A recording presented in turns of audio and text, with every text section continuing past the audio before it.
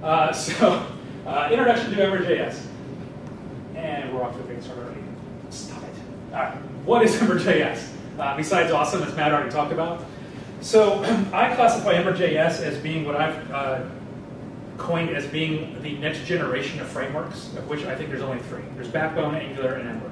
And of those three, as Matt already alluded to, I think Ember is above the other two by far. You can do in Angular and Backbone, you can write JavaScript applications, single-page applications, and you can accomplish the same thing like you can in Ember.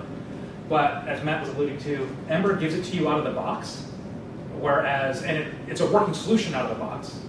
Whereas with Angular and Backbone, you can have something that works, but you're left a little bit more to yourself. And there's nothing wrong with that, especially if that's the flexibility that you need.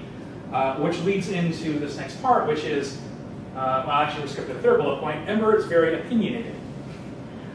In order to get it out of the box and have it working, you have to do things their way. You have to agree with their concepts, you have to understand their naming conventions, you have to understand what they're expecting out of your application and how they want you to work with it. And if you're in alignment with all of those, then you're going to love it and have no problems, and you can stand an app up very quickly, and it's awesome.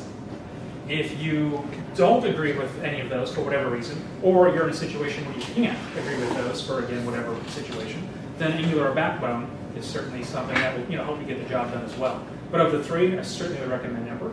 But again, I consider all of these to be considered like the next generation framework. Like I said earlier, I came from Dojo. And I was using Dojo, over jQuery or Prototype or any of these other ones because it was more of a toolkit to let you build applications. But it was for a different time. It was not, you could make a single page app happen, but you had to wire up the backend, you had to manage user state, you had to manage bindings. And they had some things that could help you with that, but they didn't have the concept of routers, and they didn't have controllers. I mean, they sort of did. Like, everything they had was sort of, kind of. And I just kept fighting it and fighting it and fighting it. And I was like, all right, this is ridiculous. I can either burn more time trying to figure out how to make Dojo do what I want to do, or it's time for me to reevaluate what's out in the marketplace. And I looked at Angular, looked at Backbone, and looked at Ember. And I was like, oh, this isn't even a discussion. Moved with Ember. I've been using it since the 0.4 alpha days. So almost 2 years ago when you were insane to use it. And I've been riding the Ember wave ever since. It is so much more stable now.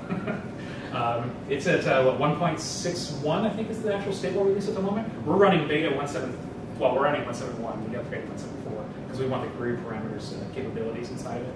But we had rolled those in way back when, even though they weren't in there yet because we needed them. So anyway, Ember is a framework for creating ambitious web applications. It will let you build an application. It will take care of event binding for you, page management, resource management, models, all kinds of things. We're going to see all those things. But it's not to say, I've got a web page, oh, hey, I need to go make a little AJAX call and show some data, or I need to update this color when somebody mouses over. That's what you use jQuery for, or just raw JavaScript, or anything else. This is to build an actual application. It's akin to building a desktop application in any like the Windows libraries. If you're using like, and I'm going to date myself, it's been a while, like the Windows presentation framework and that kind of stuff, which I'm sure has been replaced. But the idea is that you're building an actual full-fledged application with a lot of user state and long running. That's what Ember can give you out of the box. Built for productivity. Again, opinionated. So we're going to go over what those opinions are. If you don't agree with them, and there's nothing wrong with that, you're going to have a harder going in Ember than if you do agree with them. So I'm not saying you have to drink the Kool-Aid, but the Kool-Aid tastes great. So it is sometimes perceived as difficult to learn, partly because of the opinionation, and partly because it is just a little bit difficult to learn. So this is your average learning curve for anything. In this case, it could be Backbone, it could be Angular. It's not drawn to scale. But the idea is that, hey, I can just get something off the bottom, out of the going. This is my hello world. I start, I'm going, oh, I got to do something else. Great, I learn a little bit more. I got to do something else, learn a little bit more. That kind of thing. This is Ember's learning curve. Holy cow, what did I just do? I finally understand it, and that's it. Once you've understood their opinions, and you understand the concepts, which we're going to talk about here in a few moments, once you hit this point, again, not drawn to scale, but once you hit this point, that's it. There's no more learning. The same pattern that works for Ember's hello world works for a ridiculously large application. There's one set of patterns. That's how you do it. So again, a little bit of, got to take that in context with it. And how much of whatever you said, this naming actually gets rolled out that way for deployment? As far as like naming conventions?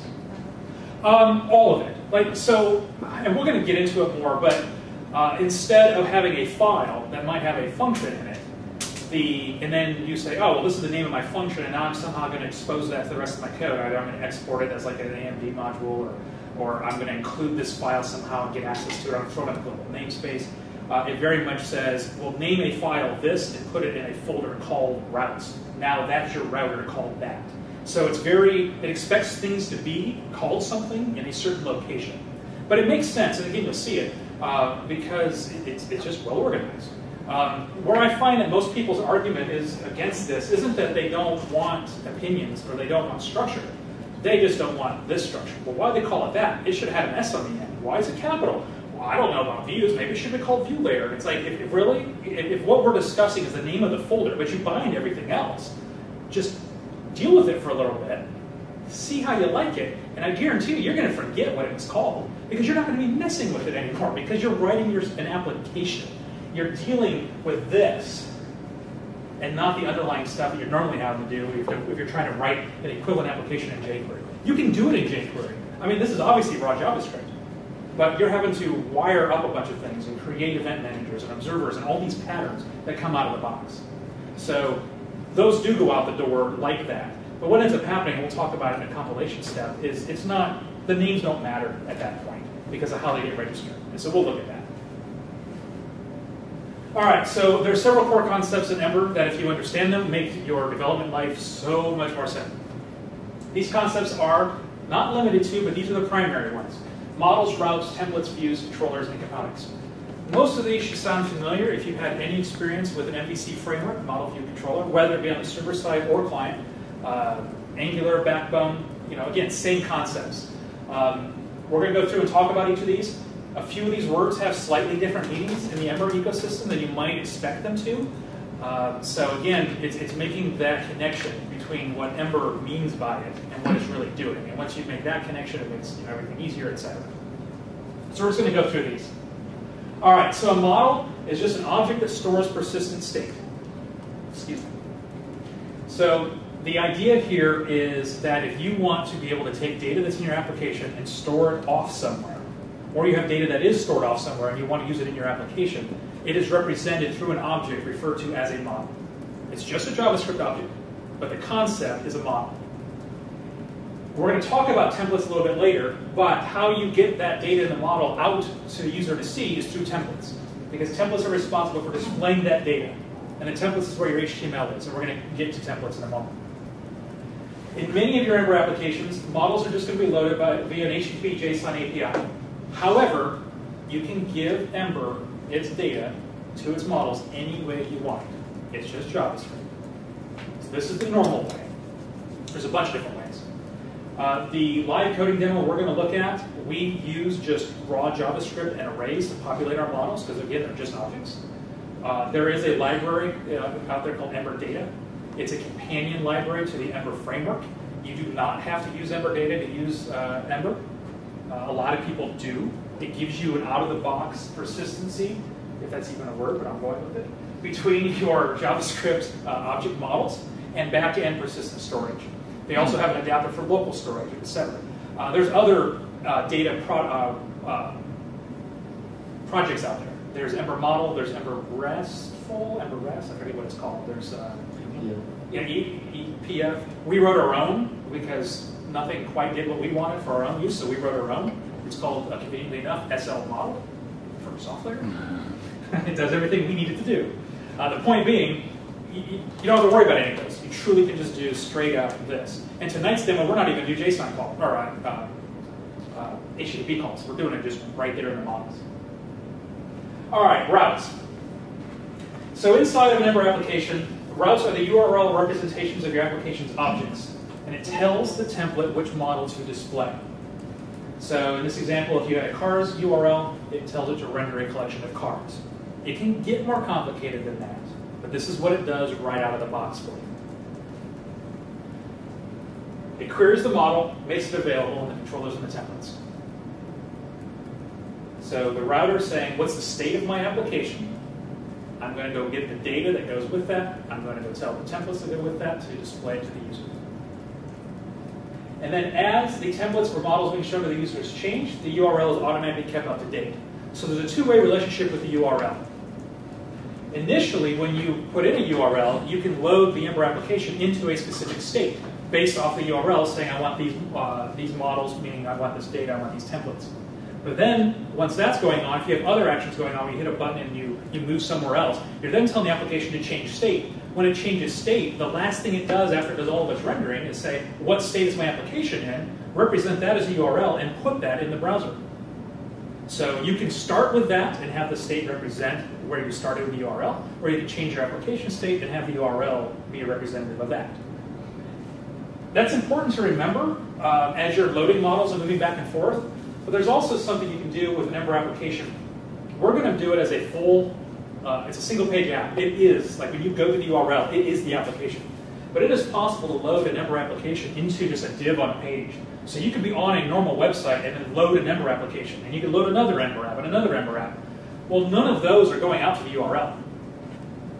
They still have this concept inside because the router is keeping track of internal objects or the application state.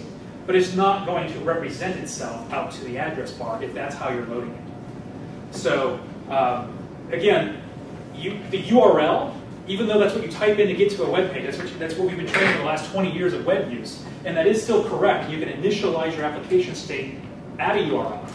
Think of it more like this. The URL is just visual eye candy to represent the state of the application.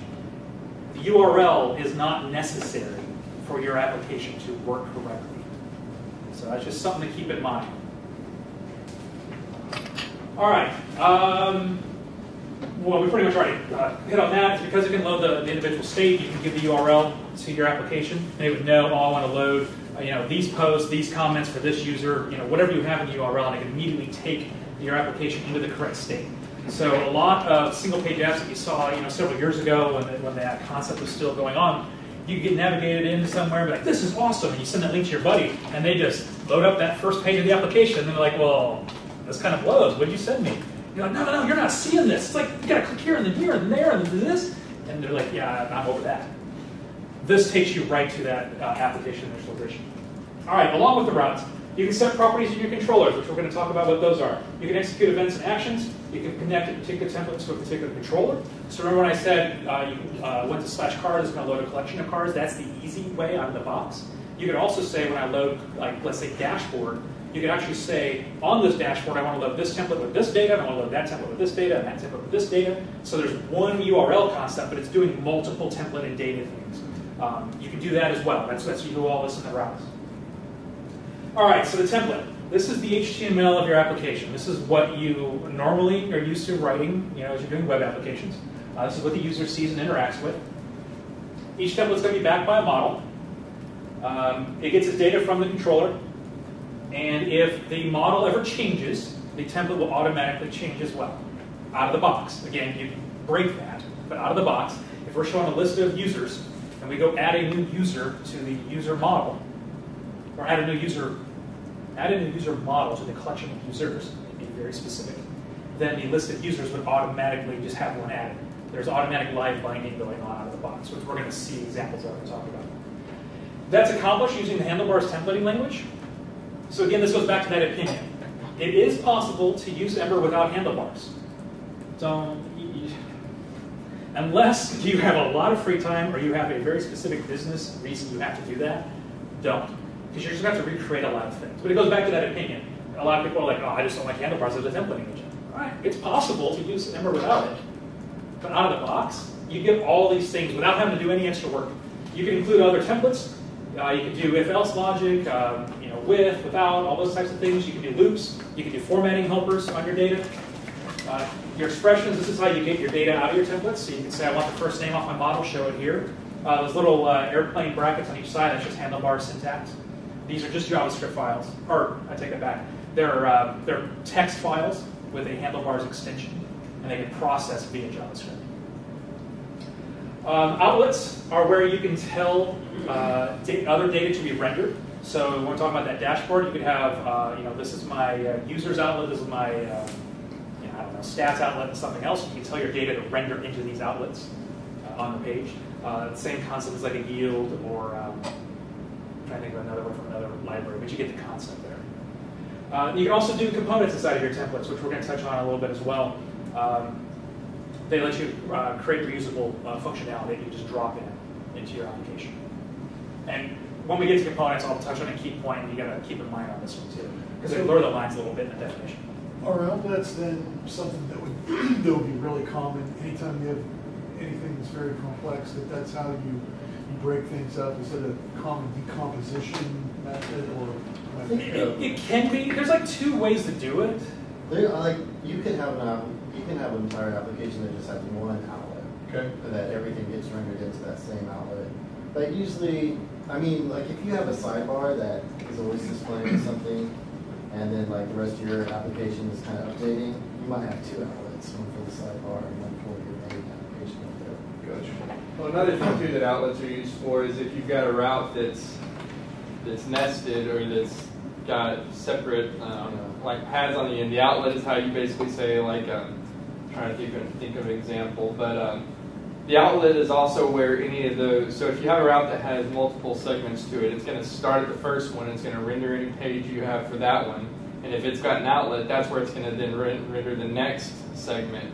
It's going to go into that outlet and render it there. So it's like so when you say like cars, Ford, or when you say Ford trucks, F-150, and as what Josh was talking about, as those go, it would just say, oh, this one goes into that outlet. Now that I'm here, I've got more stuff. If that has an outlet, that's where that's going. You have a Ford page that says, here's an outlet where whatever the specific model gets rendered, but this page is just where the maker and all of that content is. So out of the box, the way Ember expects you to organize your application, just out of the box, is exactly what Josh was talking about with that nesting.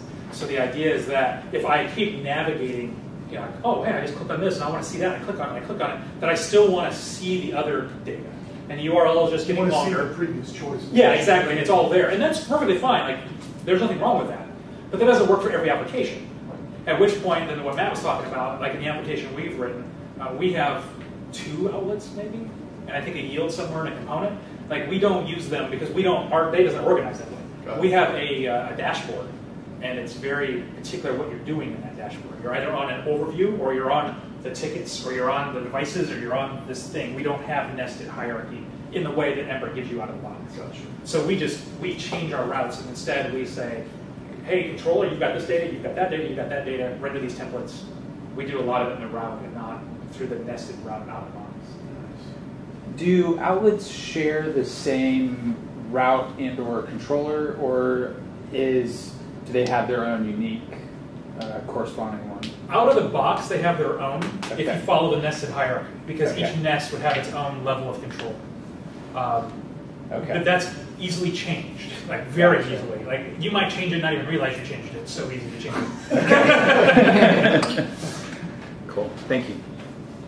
I don't know if you have, yeah. Can we keep templates in separate files? Yes, yeah, I'm going to go over that, but yes, absolutely. I recommend you do that, but it takes an extra step, which isn't really a big deal, but it depends on your background, depends on your environment, that kind of thing. But we're going to look at both ways. Cool. Yeah. Okay, so views. So, well, we'll go through this, and then I'll free associate as I go. So they represent the visual parts of your application the user can see in the browser. Sound very much like a template, but it's not. You do not have to have a view. Ember is all about the models, the templates, and a route. Views are ancillary. So you do not have to have a view. Anything you don't specify, which we're going to look at, gets created for you behind the scenes. So every route is going to have a controller and a view and a template. But if you didn't specifically define one, it gives you a default one, because that's how it needs to work. So it creates one. So if you want to define one, you can, but it's not required. These can handle events or custom interactions that are impossible to manage with the templates. Did insert element as a hook. So basically, if you need more functionality in your template, you start creating a view and putting it here. So now you can react to click events, key press events. You can create custom elements. You can put custom logic in here. there is a did insert element hook. So that way you can say, now that that element has been inserted into the DOM, I now have reference to it. So now I can run jQuery code against that actual element reference in case I want to do a focus on it or I want to do something else. There's also will insert element, which says I've rendered it all. I've prepared all the node tree, but I have not inserted it into the DOM yet. Now is your chance to make changes to it without it jumping around on the screen to the user, that kind of stuff. There's also a will destroy element. I use that so infrequently. In case you want to tear something down, if you had an event listener running that was outside of the Ember ecosystem, or you wanted to learn something else, or whatever. So the point is, you don't need a view. But if you want to start doing more things than just simple display logic that your template's capable of, the view is where you do all that. And then there's a relationship between the template and the controller and the route that knows how to render. And then this is very important. When you start wanting to create reusable code, be careful because components are different. When you want to start reusing code, you can start putting them in here, such as modals, or you want to react to different things, that kind of stuff. So that's what a view is. All right, controllers. We have several slides about controllers because they are very important. All right, these are objects that store application state. So remember, models were objects that store data, usually to be persisted somewhere. Controllers are objects that store application state. The route is going to set a model on them. Again, remember, this is out of the box. You can change this. There are cases where you want to change this. But out of the box, this is how Ember just works conceptually. It's going to act as a bridge between your model and the viewer of the template. When your template says, airplane bracket, first name, it's first going to look at the controller to see if there's a property there called first name, and then it's going to go on to the model. So even though we said before a template gets its data from the model, which is true, it is possible for the controller to intercept that. It can change it. If you define something here, it's never going to go to the model. Likewise, you can add new properties on the controller and access them from the template, and it won't go to the model either. And we'll see examples of those when we do the live code. If you don't tell it what type you want or that you want one at all, you still get one for free. It's part of the Ember magic. There's always a controller, there's always a view, there's always a template. You have to have a template unless you specifically tell it a different way. But views and controllers do not have to create. So the point is, on disk, you don't have to have a bunch of empty files if you don't have anything extra you want to declare. Components. So these are views, but they're completely isolated. So if you have, we're talking before in the template where if I wanted to capture the click event, I wanted to bubble up to the view and I'm going to do something on it. In a component, when you capture the click event, it's not leaving that component. It's not going to go to the view that holds it on that page. It's completely self-contained. Great way to build reusable components for your applications. Okay, so Ember's opinionated. Has anybody heard or followed the concept of web components in browsers? Not just Ember, but browsers, W3C, web components. All right, so the idea behind web components in the browser is that I should be able to create a custom tag. I should be able to call it soft layer calendar and describe the HTML that goes with it, the CSS that goes with it, and the JavaScript that goes with it. So when I serve that from my server in a web page, and the user's browser sees that tag, it says, oh, I have all the things that go along with how to make this tag, and I can create a new component for the user. And it's isolated. So my CSS and my JavaScript are not going to bleed out and affect anything else on the page, and nobody else's JavaScript or CSS is going to bleed in and affect my component as well. Now there are ways to make them talk. You have to go, you have to do that yourself. But that's the idea. I should be able to create a custom tag that I drop in my HTML, give the browser instructions on how to render it, and voila, all this magic happens. Those are web components. So Ember took that same idea, put them in here, called them components, don't let them talk to the application, but you really want them to a lot of times. So we pretty much view components as they're widgets that are limited because they can't talk to the rest of the ecosystem, but they're not components because they have nothing to do with custom tags. They've kind of mixed these concepts together. Part of that, I suspect, is because Unicats is on the same W3C advisory board that's making the web components spec. So, kudos. I mean, powerful, you just have to understand the limitation. Mentally, for a while, I thought of these as reusable widgets. That's how you use them. But they're too isolated to be used that way. They act more like web components. But in a Ember application, a web component is kind of useless. Will you have an example of one of these? We can, yeah. I don't have one specifically, but it's very easy to do. Cool. Yeah. So anyway, again, it's just talking about concept, just keeping that in mind. Because that has bitten us several times. It's just, both solutions are 90% of what you want. And we're just like, there's a piece missing in the middle. So. All right, so you might have seen in Josh's, that long introduction thing, I appropriated it for myself, appropriate attribution. So this is a diagram that kind of describes what we just talked about from the concepts. So you've got the route that's going to load your model. It's also then going to set that model on your controller. Your controller sets your state on your view and your templates, which renders, and that's kind of the related circle, or a triangle, or whatever shape that is, between all of these concepts. Any questions about any of that? We have more, but any questions? Which is true universally, right? It doesn't. This is not an Ember specific thing. This is universally. Is that? You know, If it's MVC, okay. Yes. I mean, that's the theory behind it, yes. This is a very common pattern. It's not exactly. Angular's close, but it's not Exactly. It's you've got to put air quotes around MVC. Gotcha. It's MV star, right? Yeah. It's with a little bit of Ember.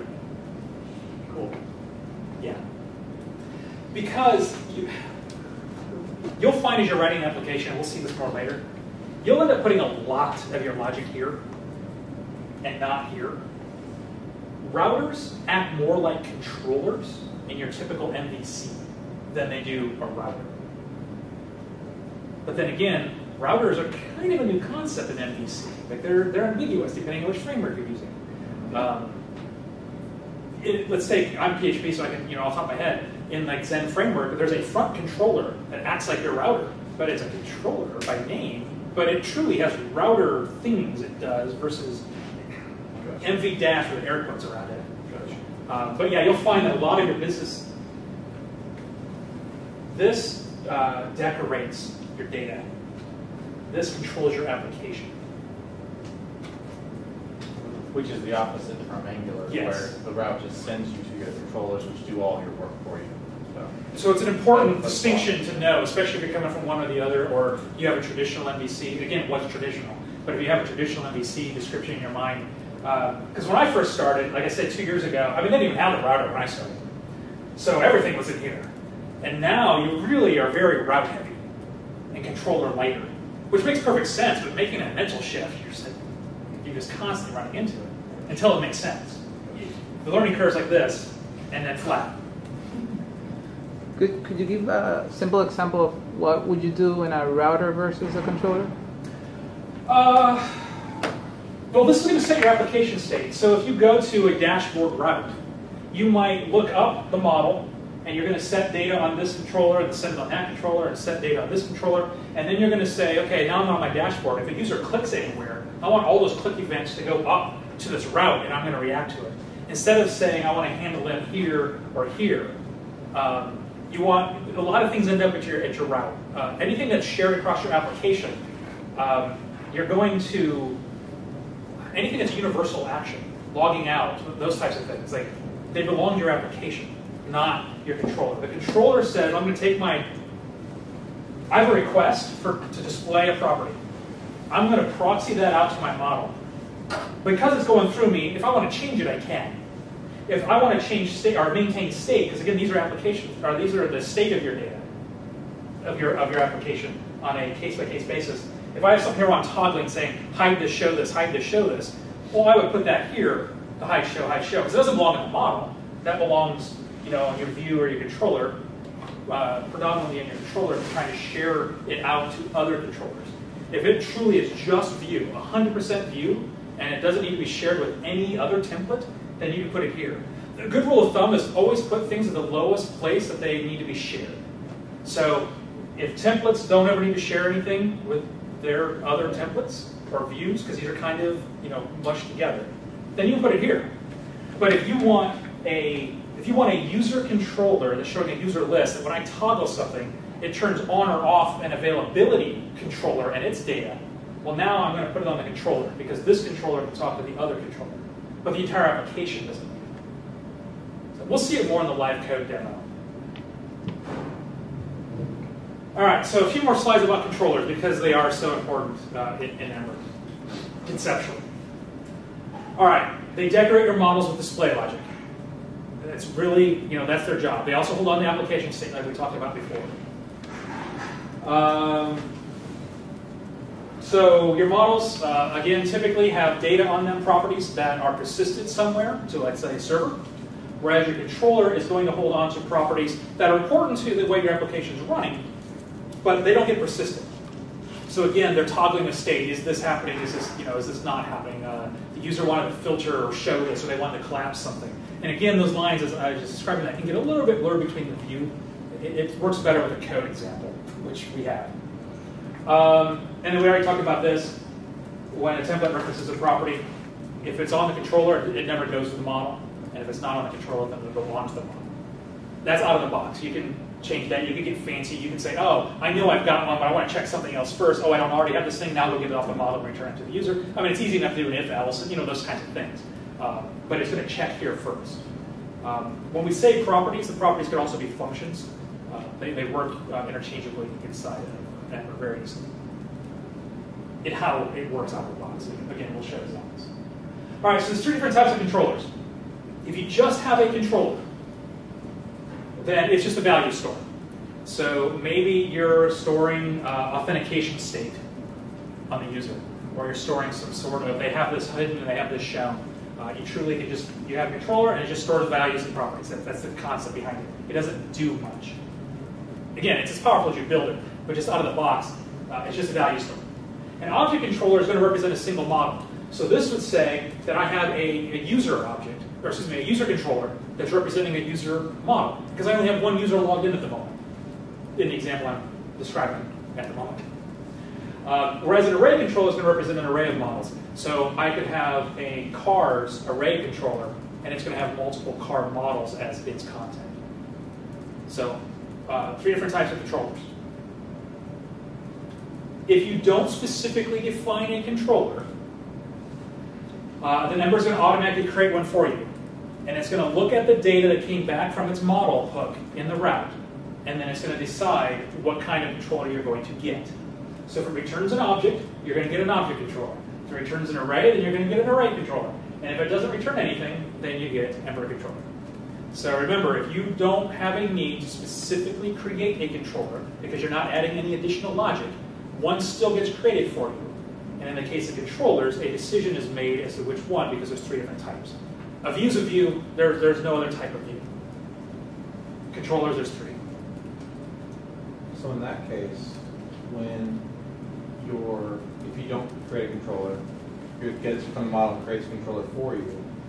Since Ember's going to check the controller first for that data, is it not going to go back to the model again since it's already created it on this? No, it'll go to the model, because what will happen, because it's a single page app, so the very first time that route's hit, it's going to do, assuming this is how you have it set up, the route's going to go make the request to get your models. It comes back, and it's going to say, am I a single object, am I an array of objects? I'm going to be either an object controller or an array controller. And that's what it creates. So then, when the template looks for its data, it'll pass through that controller, and in this case, there'll never be anything set. Okay, so it's not auto-creating, you've just been creating it. Exactly, so it's just going to always proxy through it. Gotcha. And it'll set the controller will have a model property. Correct. It's set with, okay.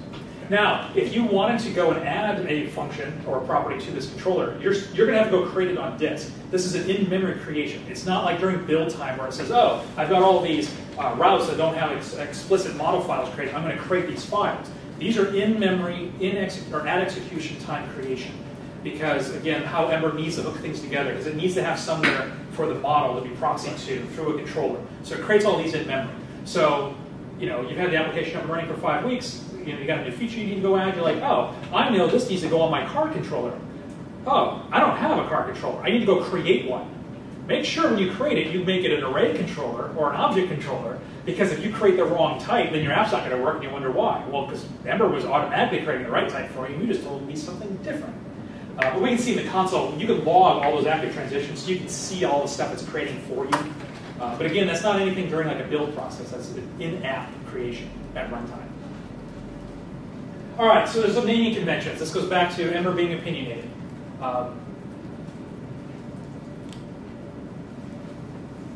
So this is what's going to happen when your application boots. If you go load Ember and you say Ember, I don't remember how it started, it's been so long, application.create or something like that. You'll see why. I use tooling that just does it for me. It's been forever. But the point is, it's going to look for this file, and this file. How does the application boot? Someone enters it in a URL? Yes, when you go to a web page that contains an Ember application, you're going to include a reference to your source code, which should be a combination either of the same file or separate files, however you want to organize it. It's going to be the Ember library, most likely the jQuery library, although that dependency is being removed in soon to come version, as well as your application code. So it's just like jQuery. Like I need jQuery, and then here's the code that I wrote in jQuery. I need Ember, and I need my application that's written in Ember. So you're going to pull those files in on your web page, and then and I'll get you the exact syntax because I don't want to screw it out, but there's like an app.create something. Just a little bit of JavaScript. Yeah, it's like one line that fires up your application that starts the entire Ember application process. At which point it looks for these things, which you get out of the box. Like the hello world comes with this. Okay, so let's back up. Sure. So the user isn't booting the application. The developer is booting the application. Well, the user, by requesting a web page, gets HTML. That HTML contains JavaScript that has a line of code that says start up the Ember application. So the user doesn't have to do anything. They just have to go to the web page. So as a developer, if you don't put that startup line in your JavaScript code, it's not going to start. But there's nothing the user has to do other than just come visit you. Yeah.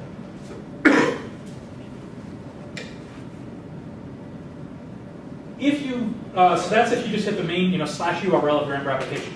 If you go to slash favorites, then it's going to look for the favorites route, the favorites controller, and the favorites template. So remember how we got those auto-created controllers and the views and stuff for you? And I said views weren't needed, like they don't get auto-created unless, well, that's a corner case.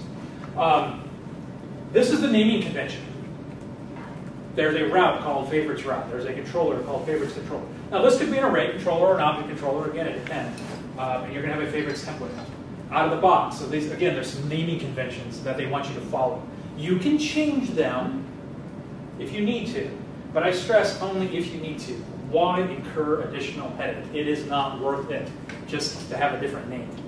If there's a legitimate need, by all means, but it's just drink the Kool-Aid, be happy, move on. So is it non-obvious where all the places you have to touch to get it right? Is that the peril? No, it's just... I get that you shouldn't fight it. I'm saying is it error prone when you do fight it? I would say it's error prone when you do fight it because there's an awful lot of magic going on. Gotcha. There's a lot of magic going on in Ember. Now, I mean, you go read the source code, so magic's, again, error prone. Understood. But out of the box, there's so much happening that you can go change one little thing, and there's 9 other things that need to be changed in concert. And as soon as that one breaks, you'll be like, now this error doesn't really make any sense. And then, like, unless you actually understand a big picture of it, I wouldn't say the first thing you should do, well, you shouldn't first download it and then go, I'm going to go change it. Get comfortable first. You can change it, but you're just asking for so much trouble because it does so much automatic generation of stuff for you. Getters and setters, things that are going on, and the way it handles namespacing inside, and resolutions. It has its own dependency injection container that it registers names on. Now, granted, it's derived from what you called it, but it expects things to be in a certain pattern. And if you break that pattern, it doesn't know what to do. So for the last line, does it really read a template named favorites? Yes. Favorites Or a template with a data name of favorites inside your actual JavaScript. I'll show examples of both. But yes, there is a template called favorites. There's two different ways that you can create that template and store that template, but there is a template called favorites. All right, how do you organize your Ember application? Out of the box, when you pull it out, you are going to write your Ember application something like this. And this is what the Ember website talks about. This is the painful way, but we're going to go through it first. All right, so we've got our, we've got HTML, we've got body. I only had so much room. We've got our head. We're going to require our JavaScript libraries. This is where we pull in Ember. This is where we're going to pull in jQuery. This is where we're going to pull in handlebars. We're going to pull in, whatever the Ember application needs and anything else your entire application needs. Maybe you need the moment library. Maybe you need, D3 charting, whatever. All right, so we pull all that in, right? All right, so here's my JavaScript up here. This is my Ember application. Ah, there's the line. That's how you start your Ember application. I knew it was simple. All right, so we're going to create an Ember application. Then I'm going to create my routes. So I've got my dashboard route, and then I'm registering that route with my router. Then I'm going to define my dashboard route, and then I'm going to define my controller, and then I'm going to continue and continue and continue and continue. I'm going to create all my controllers. I'm going to put all my views. I'm going to put my models. This is my Ember application right here. It just keeps growing and growing and growing. Where do my templates go? Well, I've got a single file, right? That's my application. I put my templates down here. Here's my script. I tell it it's let me back up. So this is my handlebars. This is by default the application. This is the outlet. This is where your app is going to render itself. It has no name because the default name is application. For subsequent templates, I'm going to name it. This is where it would say favorites or dashboard, and I would create all of my templates down here. Who wants to work at this? Get out. I was just waiting for something great. All right, so that's a single file. When you read the Ember website, they show snippets of code like, just put this, put that. They show little pieces. They don't ever show one of these gigantic files, but they never explain how to not do it this way. You're going to want to not do it this way. So the other way that you can organize your application is to do multiple files and directories, which seems kind of sane. So in this particular case, we have a folder of controllers. You can ignore the git keeps. That comes from the Ember CLI tool. I just screen captured my project. So I've got an application controller, a cart controller, a products controller. We didn't really talk about helpers yet, but we have a currency helper. I got a products model. There's my routes. Here's some of my, I didn't expand components. These are my templates. So I've got my application template, my cart template, my product template, etc. Some sanity to the organization. Does the user get all of this when in this process, they end up with a single file that gets minified. So this is sanity for a developer. But to do this, it requires you to build your Ember application. Because Ember out of the box expects it to work, like this. This will work. And to get started, do hello world, there's nothing wrong with this. This works. You do not want to build a gigantic application with 20 developers and 500 active tickets. You will, I don't care how great Ember is, you'll kill yourself. So is there a command that goes from the files to the one line? So for this, so that right there, it requires you to build it into a single application file. There's a bunch of different ways you can do it. But basically, you're going to want to use some build tools in the JavaScript world. You can use Brunch, Mimosa, Grunt, Broccoli. You can roll your own. I strongly, strongly, strongly recommend you use Ember CLI. So Ember CLI takes all of these different concepts and rolls them together into a tool that you can use to manage your application. And that's what I'm going to use tonight, so as you're seeing me do it. Keep in mind that the Ember code I'm writing could just as easily be in that single file, but I'm using a tool set to help me more rapidly develop. It allows me to, from the command line, I can generate these files, and it automatically puts it into this folder structure based off of a predetermined hierarchy. It also then, as part of that tooling of Ember CLI, it also gives me a server that it can serve off of through a proxy so I can see my development work and not have to put it somewhere on a live web server. I can also get, Josh talked about it earlier in the news, but the Broccoli build tool is also used in there, and it's what goes through and builds all your source code. So it'll go through and say, okay, I'm going to go look at all of your templates, and I'm going to take all of those. It can run what's called a pre-compiler on them, so that way it's faster for execution when it gets to the user. Otherwise, once it gets to the user, they're going to have to do the compilation, so that way it can be referenced. That's a handlebars thing. We use SAS, or less. We're switching from SAS. My apologies. Anyway, so all of our styles that are in that styles folder, they're less files. As part of our Broccoli build process, it says, look at that style folder, grab all my less, run it through a less precompiler. Now that I've got that output, what do you do next? Oh, that goes into the styles folder in my dist folder. There's a bunch of other things. Like it bundles all that stuff together for you. Again, you can use any of these tools, but the Ember community is predominantly organizing behind the Ember CLI tool. And these tools can be used to go the other way.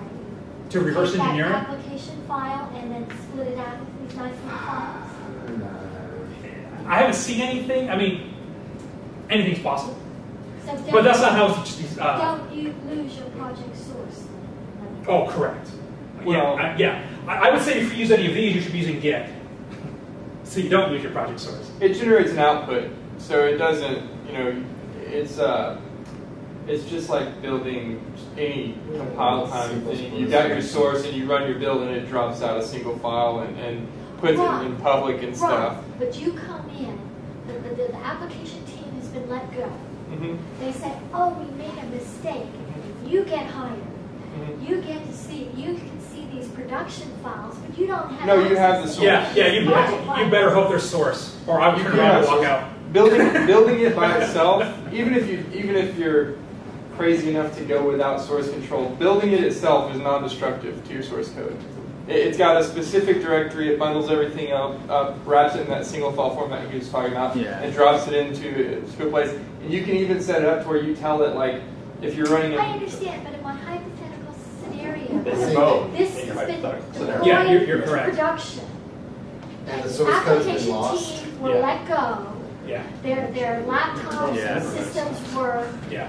reacquired and cleared. Yeah, because what happens during this build process? So you've come in to support the production applications, and all you have is the production deployed. Yeah. I mean, if it's that no was different the than- case, you'd be in trouble. It's no Because- different than any other language that has a production build. Like if you do a production build of any other You can tool. reverse it. Yeah, it's possible, but I wouldn't want to, because it takes all these files, concatenates them all together with some other pre-compilation. Like there's multiple compile steps going on, puts it all together, then it minifies it and obfuscates it.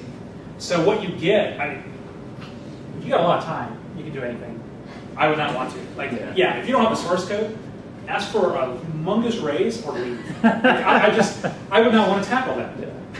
It would be, hopefully there's really good documentation and you can just recreate the entire application. That would be faster.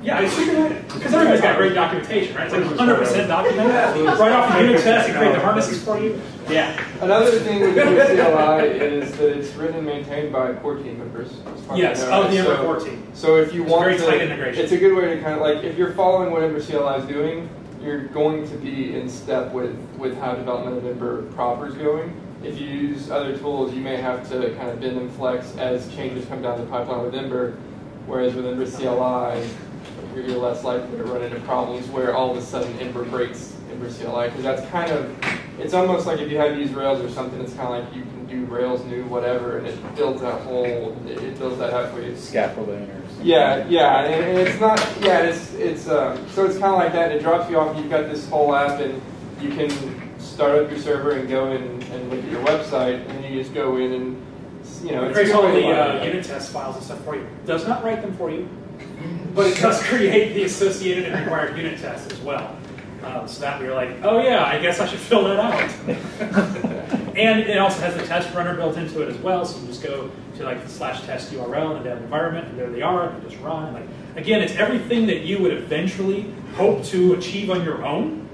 You could just npm install Ember CLI, Ember new project name, generate a controller, generate a view, generate whatever. You can write custom generators, and we'll get into more of those in other talks, and Matt talked about it a little bit last month as well, about Ember CLI. If you've used Rails, then a lot of their paradigms and the way that they do things, if you've used Rails before, then you can kind of see where they're coming from. So there's a lot of overlap there. So it's kind of accessible to people that if they've got a Rails background. And most like Angular backbone, et cetera, go through the same type of process. You can do it not built, but you're not going to get very far before you're like, I've got to change this. Does the build tool precompile the handlebar templates? Yes. The build tool has a plugin that does it. It's a complete tree plugin architecture. So, what about the YEO man generator for Ember? Have you guys looked at that at all? I have not. I don't know. I know they had one. I wasn't sure. I didn't realize it was so. It's pretty old. Is it? Yeah, I mean, like Ember CLI has its own generators. Does it have like a watch folder functionality? Or? Yep. Yeah, it does. Yep. Is that, and does it compile fast or? Yeah. Yeah. We've got, I don't know how many files we have, but ours build is like 1.5 seconds, I think, is about the average. Yeah, and our build that's considered long. Broccoli's whole thing, they built Broccoli to like fix the problems with Grunt. If you really don't use Grunt as a build tool, where sometimes you just kind of exponentially getting larger and larger. Well, another thing with it, if you're using Ember CLI, it comes with a built-in node server, and they'll tell you it's not a production level node server. But out of the box with Ember CLI, if you do watch, it actually has live reload and everything else. So you can make your changes and save it and then go back to your browser and it'll automatically refresh and your page will go back to where it was. But Broccoli does in-memory trees, and it does just the differences between the trees, so it's very, very, very fast. It doesn't go to disk, and it only does deltas. It's a complete re-envision of what the other build tools were doing, but they didn't feel were doing correctly. So we've been pretty happy with it. I mean, there was a few rough spots in the very beginning, but I mean, the very beginning of everything is rough spots. So we used Brunch before as a build tool, and then we switched to Ember CLI a couple months ago. So, are you saying that Ember CLI is an alternative to using Broccoli or any of the? No, Ember CLI uses Broccoli. Oh, okay. They come. Okay. Yeah, you don't need Ember CLI at all. Gotcha. You could, if you wanted to load up Ember CLI, but you didn't want to use Broccoli for some reason, you could. But it's back to that whole, it's so tightly integrated because that's what they just expect you to do. When we initially weren't going to use Ember CLI, because at the beginning of it, we weren't sure we wanted some of the stuff it had. So we're like, all right, we'll do Brunch. Let's replace Brunch with Broccoli. Let's try to pull in some of the other things. And then we started growing. We're just like, well, there's other couple things we don't have now that Ember CLI does. They're actually kind of cool, and we're maintaining all of this ourselves. And so we just swapped it all out. It didn't take very long to swap it. It was just really getting down to the syntax of like how to manage your trees and say, these are precompiled this way, and then pass back out to the larger trees so they can all be flat. Just get used to that merged tree concept inside of Broccoli. So if you do go with Ember CLI though, it ships with Broccoli? Yeah. Okay, so you wouldn't have to install Broccoli separately. You Correct. Do that. Yeah, when you do an npm install of Ember CLI, listed as a dependency. It's got a command line generator, and when you do Ember new, when you create a new project is when it does it. And it's going to do all of that. So it's possible, let's say 6 months apart, you said Ember new, you will have a different version of your project, like because there's an upgrade to Broccoli and an upgrade to all these things. Yeah. And then you can upgrade each individual version. They have an update command inside of the project, so you can self-update. Cool. But yeah, you get all that stuff at the creation of the project, not the installation of Ember CLI. Cool. Awesome. All right, so there we go. This is the fun part, right? Sorry, actually, before we okay. jump into that, in your example of the Ember app, the HTML example you had, where you have your right up at the top there required JavaScript libraries. You had mentioned additional libraries that your application may need, like Moment or stuff like that. Is there a way to do that almost through like a dependency injection into when you need it instead of loading it on page load? Yes, you could do that. Here it might be a tad easier. In Ember CLI, it all gets built into the Ember.js by default, and it's just there. And it's just It's just there. Gotcha. But you could have your view say on will insert element. I know I'm about to need something. I could inject a script tag into the DOM go ahead that already and fetch exists it, using some jQuery. It would go fetch it, watch the did load, or I'm trying to remember what the event is on that. Yeah. Because I don't do that very often. Okay, now that I know it, now I can do, like, you could make it happen if you needed that type of optimization. You certainly could. There's nothing, Ember really stays out of your way. Like, its job is to be an application architecture, and it goes, oh, that's HTML and DOM kind of stuff? We'll give you a couple little hooks, but there's stuff that does that. Okay. Like, you can use jQuery all you want. You don't have to use jQuery. They stay out of jQuery's way. Like, there's nothing special you have to do to get the two to coexist. You just are. Same thing with any other library. They just exist. Like, they really do a good job of staying out of the way. Where you'll run into issues is when you try to take a library. What was it called, Josh? Data tables? Is that the big one? It's a jQuery library. I think it was data table. I think it's data table. Very popular table grid library that you do all kinds of data table stuff. And we tried to use that originally to make a grid inside of Ember. And the problem is, and you'll see in the templates, now, imagine you've got some stuff here that needs to be Emberized. Like, it needs to have the context of an object. I'm going to link to, and we'll see these examples, I need to link to this, I need to go to the user route with this user object. You need it to be handlebar, Emberized, interpreted code. Well, you can't do that on somebody else's library. Like, even if they give you a return callback, it's always, I'm modifying the HTML that's inside of it. I'm doing something. Like, you can't get a true Ember reference, no matter how low you go. Because we started rewriting, and then you had to change some more, and you change some more, and then you change some more. And you're like, well, by the time I'm done, I'm just going to have my own Ember library, because I can't get low enough. So that's like the biggest integration problem with Ember. It's not Ember's fault, per se. It's that a lot of these libraries that are out there weren't written at a time where there's handlebar templates, where there's this concept of, I have live interpretation of the context. I'm not just text. I need to have some code and some logic and some scope with me. But you're not able to then pass variables or parameters that to tell that recipient how to manipulate that text? Depends on what you want to do. If you want to display the text there, you absolutely can. If you want to click it and have it hard code a specific route, so it says go here with item ID 12, and then it would load that route. It would have to go load that user if it didn't already exist. Versus in Ember, you can actually just pass that user data. So you can absolutely accomplish it. But to be 100% Ember, if you're doing a lot of Ember things, like we want to be able to have this row and have a drop down that says delete this user, do this thing to this user, we didn't have the context of the user. All we had was a text ID of the user, not the actual user object. Because it wasn't an Ember library, so it didn't know how to be Emberized. So visually it looked okay, but when you're trying to use it at that low level, you're missing some connections that you wish you had. So we wrote our own.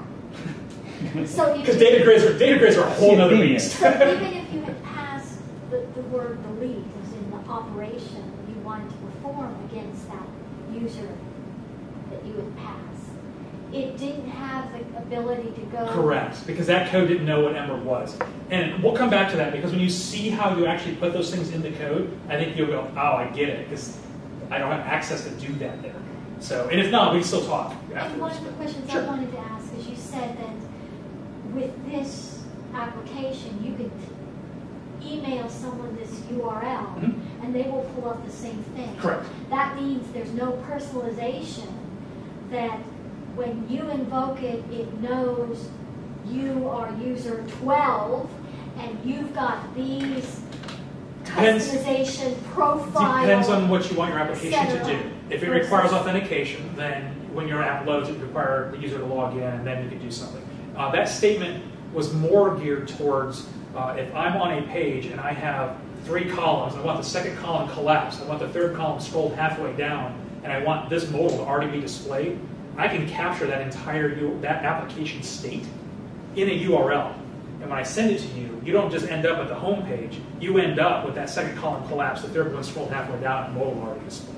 The URL can represent the entire state of the application, not just a file on disk like your traditional website or web page. It truly is an application state.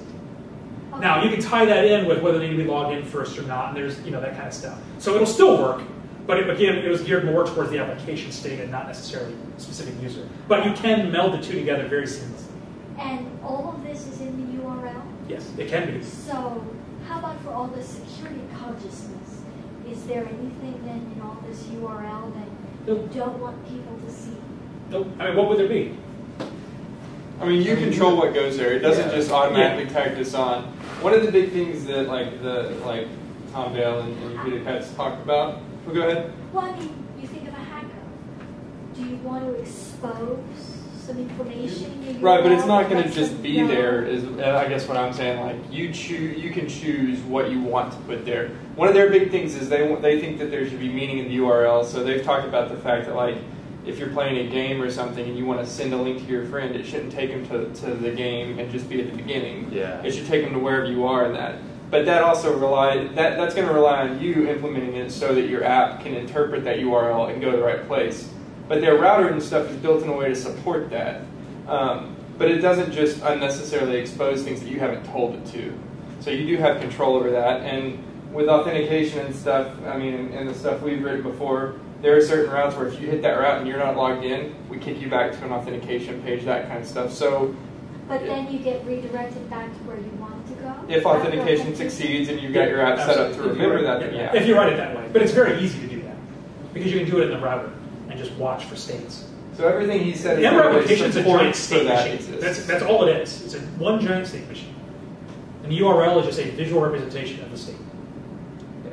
So a good way to think about this, though, is that Ember supports that, Yes. but it's up to you to implement it how you want it. Yep. So if you don't want to take a user to an authenticated page, then you would kick them back to the login screen. But the application, or Ember, supports you to be able to, quote unquote, deep link into an application state. If that makes sense. And All in right. the case where you were giving the example of the second column was hidden and you were 2/3 the way scrolled down on the third one, that would have had to have been in the URL in order for that to be accomplished. If you want to be able to share that visual state with somebody else, which is really just a representation of the application state, yes, you would have to do that through the URL because there had to be some way for an external indicator, i.e. the URL, to tell the application what state to be in. If you don't have any desire to share that externally, you can manage all that inside your application by setting properties on the controllers and just never expose it out to the URL. Your application can still work this way, and when I go over to this route and now I'm looking at my profile and then I come back to my news articles, I can still have my columns collapse and I'm scrolled to the right spot because the application maintained that. The URL is think of the URL as a side effect. It's oh, I'm also going to have this if I want to do blah, blah, blah. The URL is not necessary for an Ember application to work. It makes sense to us humans, but it is not needed at all. Yeah. Because you can drop an Ember application into somebody else's website. I mean, let's say you have a website and you want to put a little Ember application here. Well, you're not going to be changing the URL. It's self-contained state. URL is just visual eye candy for us. Now, It's not needed. in some of the URLs that this Josh showed, Yes. it had a little ID number. Mhm. Like 1220122357. If your URL had that to basically know that this was user so and so's, session that was open. Well, I wouldn't do it that way. If you shared that, how long is that user information retained if he had closed? Well, that would be. That's So let's exactly- say you implemented it that way, which you absolutely should not do. If you implemented it that way, that'd be completely dependent on how long the user session stayed alive on your server. It has Exactly. nothing to do with your HTML application Exactly. or your JavaScript application. Now, you should not be. That's not how you do your user stuff. It should be you can keep a value, a session ID that can talk back and forth to the server, but it belongs just to that session at the moment. You can encrypt it. Like you should never do that. It should never be in the URL. So that way it's not accidentally shared or seen. Well, I mean, that's just not where you would be store it. Intentionally shared, because if he wanted his friend to see exactly what he was seeing. Well, that would require you to have his Might be- credentials to log in, though. Well, So- let's say it wasn't, this really did get you into. Oh, sure. Yeah, you can pass it along, and then as long as your routes knew to Without take that, look that user up and set that model that came back for that information on this controller, you absolutely could. Don't. I mean, But at, you that could. point, though, at this point, it's not. There's nothing Ember specific about that. Right. At this point, Exactly. we're talking about your building an app in a really insecure way, and so Ember will let you do that as much as any other framework will let you do that. Yes. So I've got two examples that I think may help.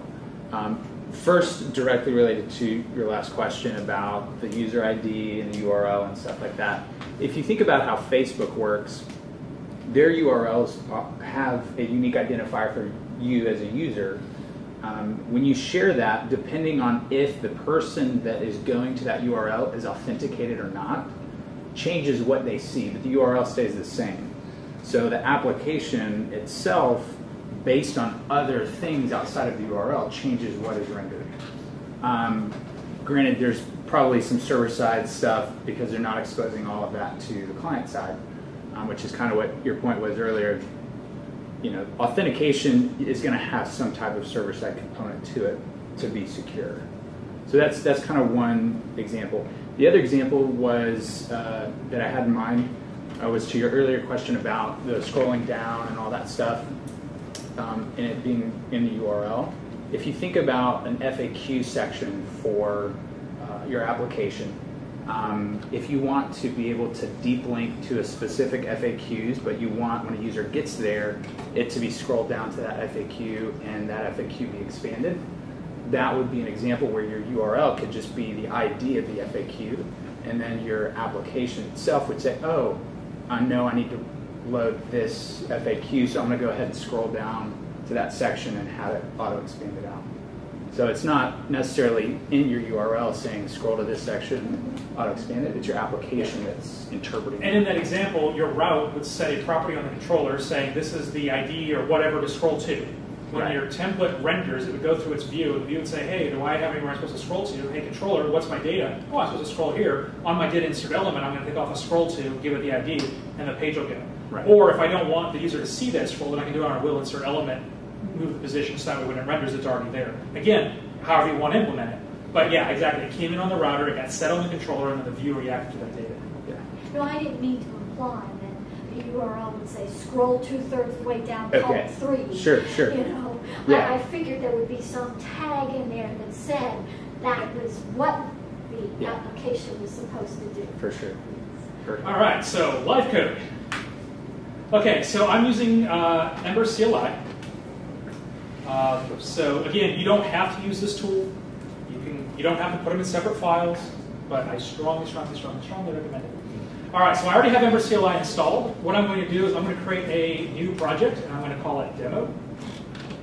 This will take just a moment, depending on the speed of our internet here, because I'm on the public Wi-Fi. I should probably And all you I should probably installed also was get out of Ember. there. I'm sorry, And all you installed was Ember. Ember CLI. Which is a node module.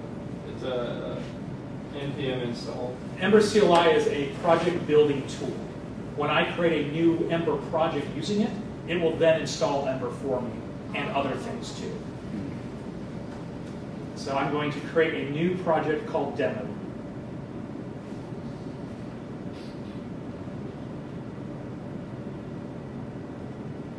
And this is where it's getting the version of Okay. Broccoli, and Cool. we've got Brudge handlebars and Ember and all that stuff. So if you've done 3 projects over a period of 2 years, you now have 3 different versions of Broccoli Correct. installed somewhere. But they're self-contained to that project.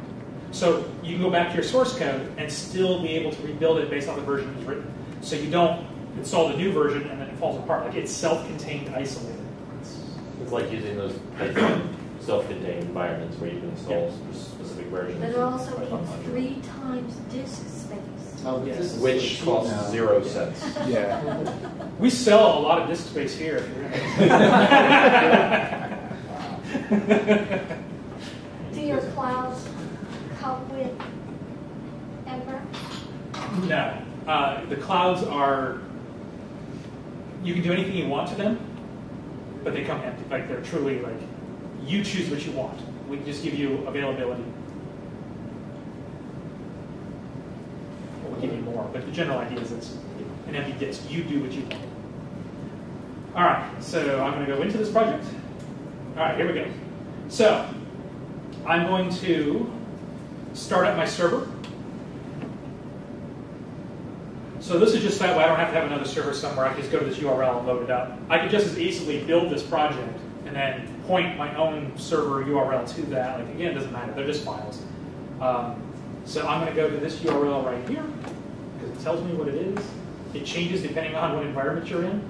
My home one is different than here. So the point is, if you're like, oh, I went to this earlier, why did it not work when I hit reload? Well, maybe you're on a different network. It'll give you different private IPs. Well, you can also have multiple ones running. Yes, you can. It'll change Correct. the number every time you start a new one. All right, so out of the box with Ember CLI, this is what you get. Boom, welcome to Ember. And there you go. So now let's look at the code. Here's my demo. All right, so out of the box, the app folder is where your app lives. They have the tests go here. We're not going to spend a lot of time looking at this. It's about the app tonight. But anyway, you get all these things. All right, so here's your application. There's your app. All of this stuff just happens out of the box. This is all code you would have to write yourself. This is what Ember CLI gives you. All right. So, yes? Well, I was just going to say, Ember CLI also uses ES6 modules. So the Import and export. yeah, all of this stuff up import and here. export. So as part of the build process, they're using the ES6 transpiler from Square, I believe. Yeah, they're fixing to change. It's all behind the scenes, so it So doesn't let's- really matter which transpiler they use as long as it's... So it lets you write ES6 code as long as you write limited amounts of it. Mainly imports, exports. I think it supports let and a few other things. It doesn't have full support, but it has just the support that you need to do Ember. So it lets you do these imports and exports. And then when it does its compilation through that transpiler, it converts them into require syntax. So they'll work on any browser out there. You don't have to have an ES6 compatible browser. But this is future-proof, and it also lets us here, we have a bunch of shared libraries that are add-ons. And then we can just import them into this application, a Mac application, etc. So we went to this first. Like, we went to this as soon as we possibly could, so we can write one shared source library. We have a grid that any project can use. We've got a calendar any project can use. We've got translations. We've got a data layer. We've got all these things that we can just import and use.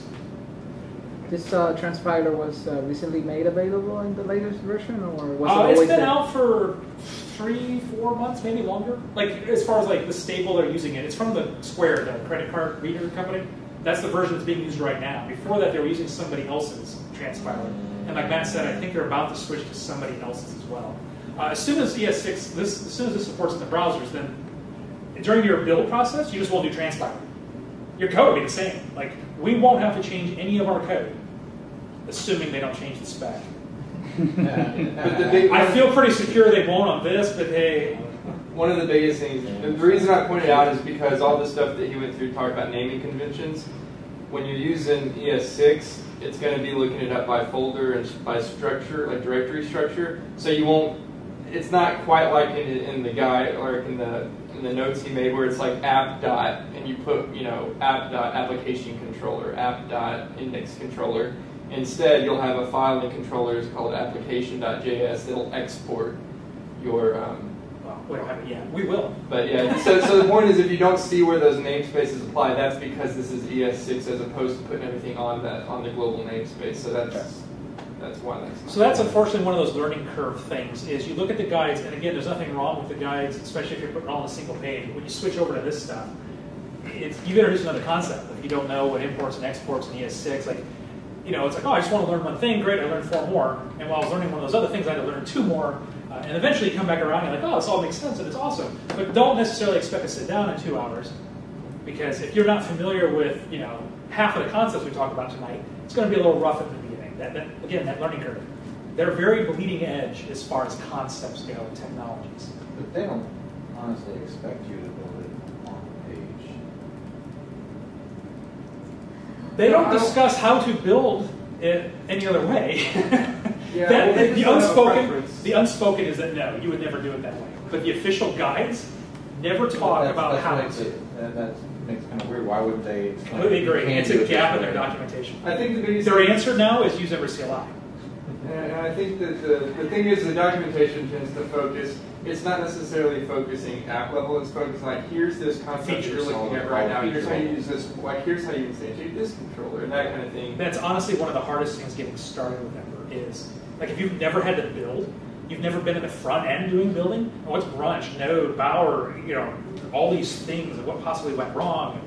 But the Ember CLI website has pretty good docs. Yeah, now. and if you use that tool, I mean, it just, boom, we just created an app, here we go. Yeah. Okay, so let's go out here to the console. All right, so out of the box, it tells you, well, it'll tell you all your libraries that you have, so you can see what versions.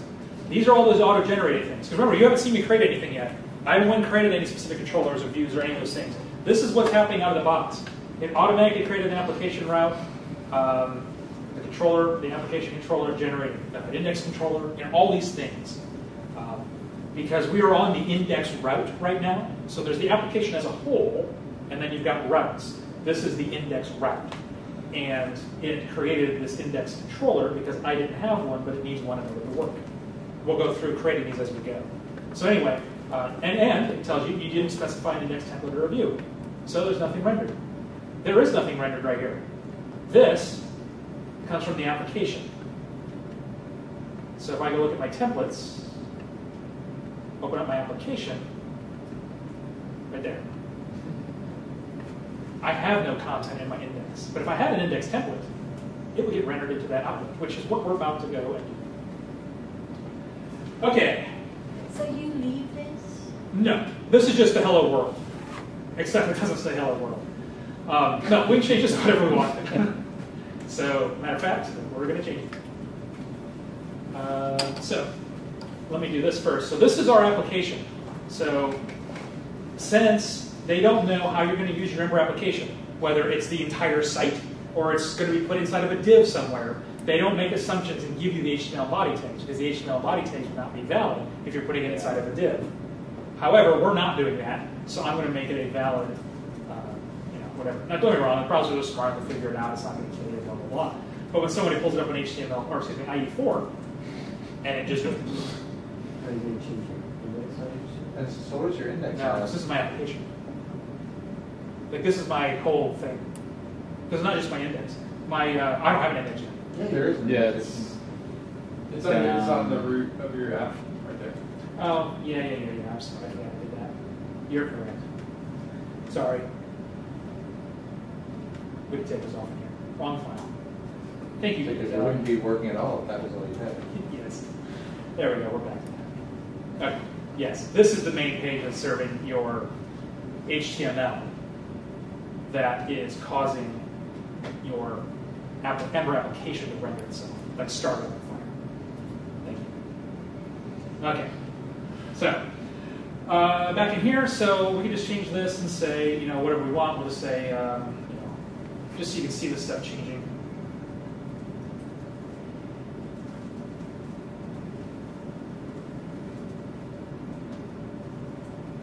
I cannot type. I knew better than do this. Okay. So if I save this, as Josh was talking about earlier, you get the automatic site reload built in. So all I did was save the file. The Ember watch is watching. It goes, hey, something changed. It rebuilt it. The browser says, hey, I just got rebuilt. So it just automatically did this. I don't have to do anything. Live reload. It's just a handy little development thing. Okay. So let's go to our command line. So this is the screen that's just doing the build. You can see it took, I guess I can look at it here.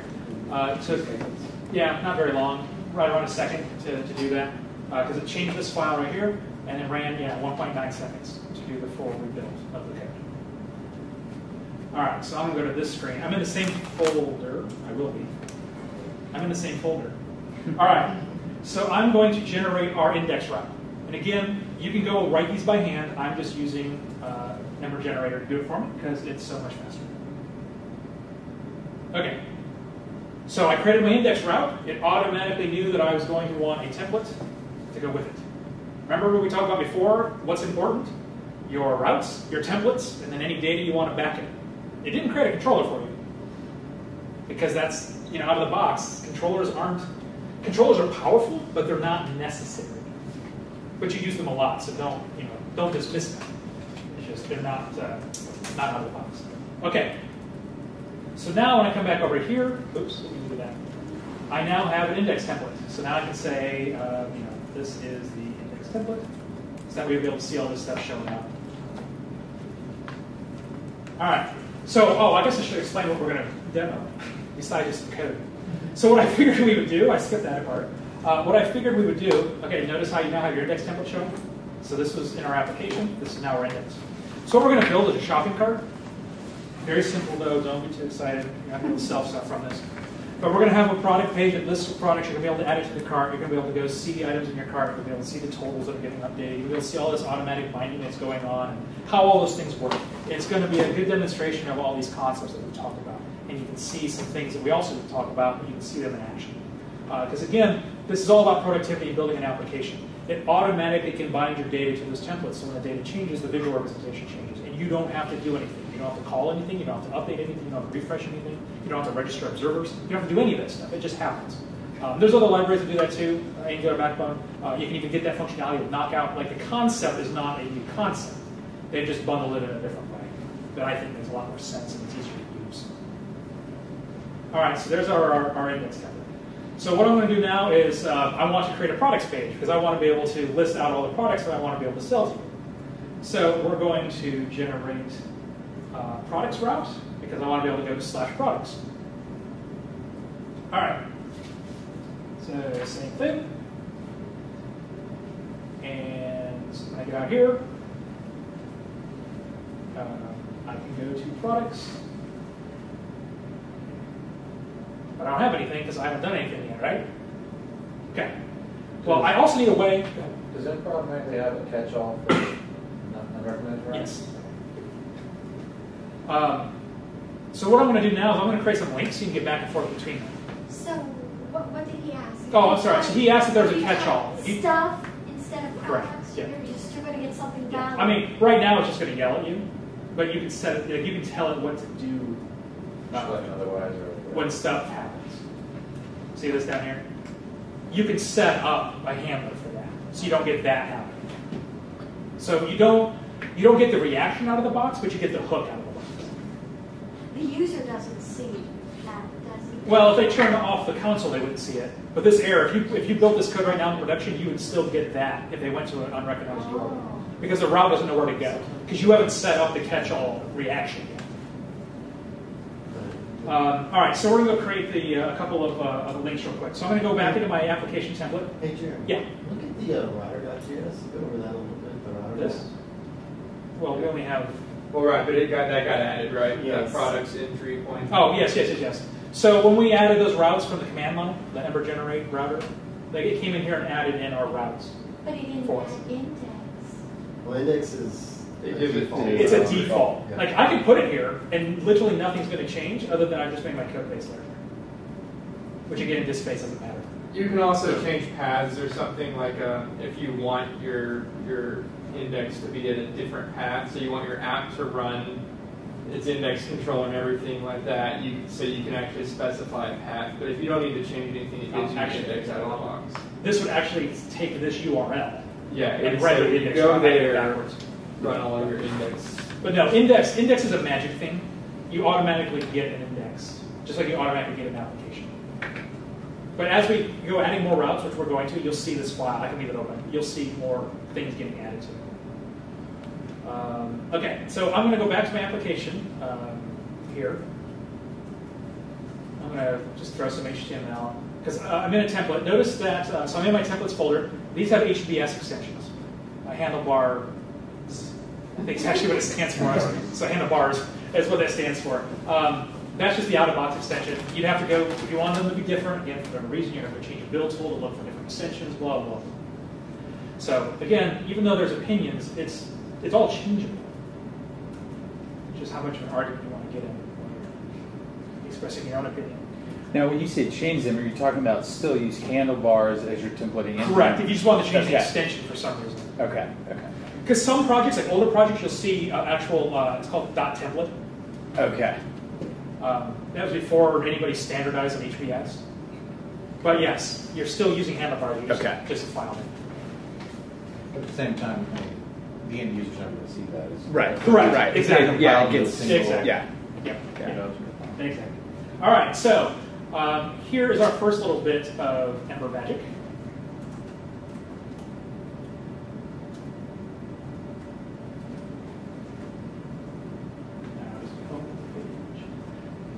Now I put page here. I really should have said go home. We're only on one single HTML page. We're changing view states of the HTML and the elements that you see. We never left another page. The server never gave us a new web request. We're a single page application. So I don't use the word pages. Use the word views.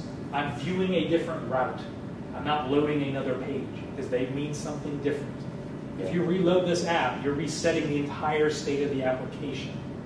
You're not building a website. You're building an application that happens to be served by a website. And that's the same whether it's Backbone, Angular, Ember. That's not specific to Ember. Just that it's, you're building a single-page JavaScript application that doesn't have to run in a web browser either. It can run on a phone. It can run as a plug-in to a browser. It can run pretty much anywhere you can package it up. But to the majority of your end users, they still think they're pages. Yes, that's exactly right. Because if you did it right, So you don't visually, want, you're you going don't to want to say go to the home view. Right, exactly. Because they won't know. Yeah. Exactly. Yeah. So I just keep it politically correct and call it home. All right. So let's do another one. So what the link to is letting me do is here is I'm specifying a route I want to go to. So this is saying, so this is that Ember magic I was talking about earlier when you're trying to make like a grid. This tells Handlebars, or rather Handlebars says, okay, I know to take this, and I'm going to run code, and I'm going to generate a hyperlink, and I'm going to use this to generate what my URL should be when I click. So that's what the user thinks is happening. But it's really inside the context of this, it's passing off this as a parameter to your router to know where to go. There's other things you can pass in too, like if we were loading a specific user, I could go to the user route with this user object, and I can pass on the parameters, and we're not going to get that advanced. But it's not as just, you can do more than just this simple creating a link. But it's this ability right here to have HTML created for you within the context of your application that you sometimes have trouble bridging the gap with other third-party libraries because you can't put this into their code because they're not rendering handlebar templates. Is that a Ember-specific handlebars helper? The link to it, yes. So Handlebars, I forgot to mention this earlier. Handlebars is a templating engine written on top of a Mustache templating engine. And just like, I don't know if you noticed earlier, there were the build tools were Brunch and Mimosa. Yeah. Right. Mimosa came after Brunch. So yes, the link to is a Handlebars-specific, Ember-specific thing. Handlebars was written by the Ember team. Oh.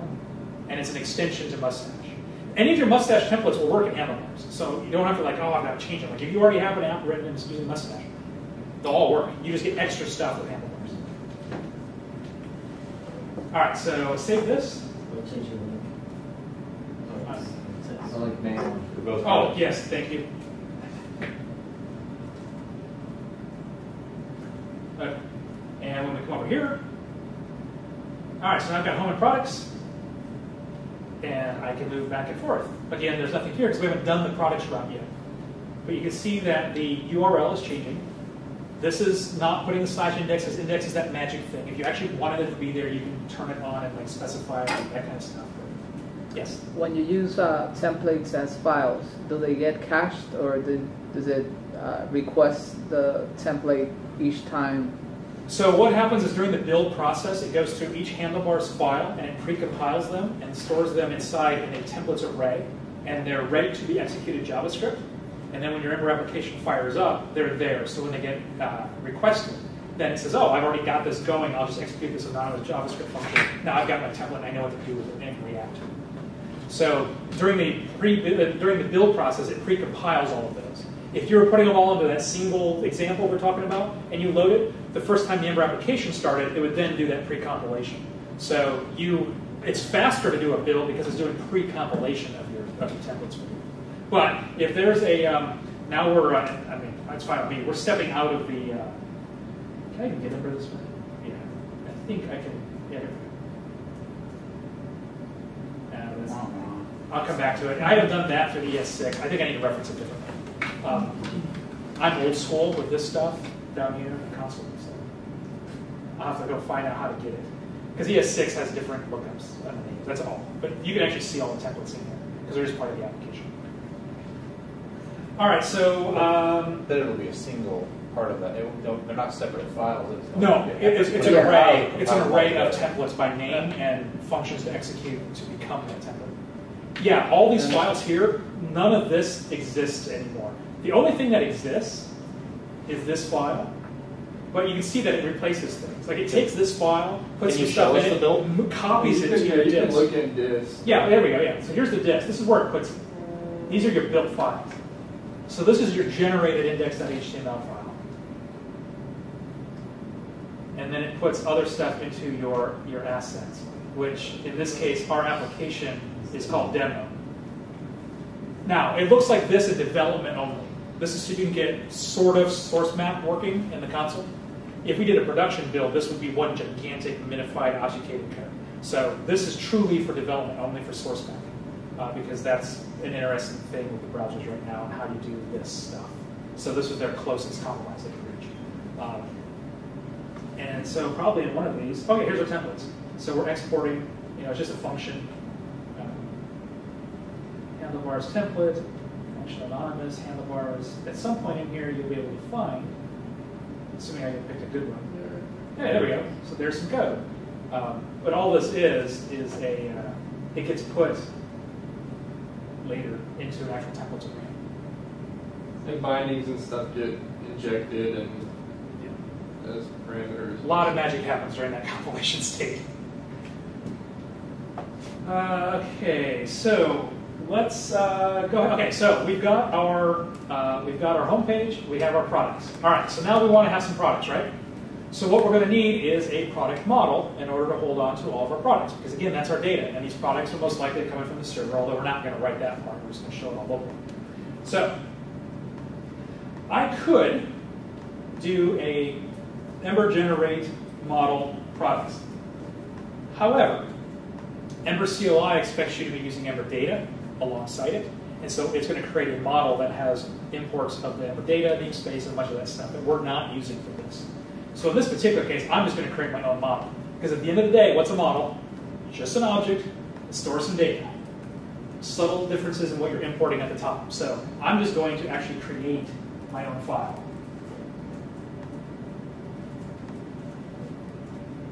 Now, I'm not calling this products. It's a slight distinction, because this is a product model. This is the object that represents a product.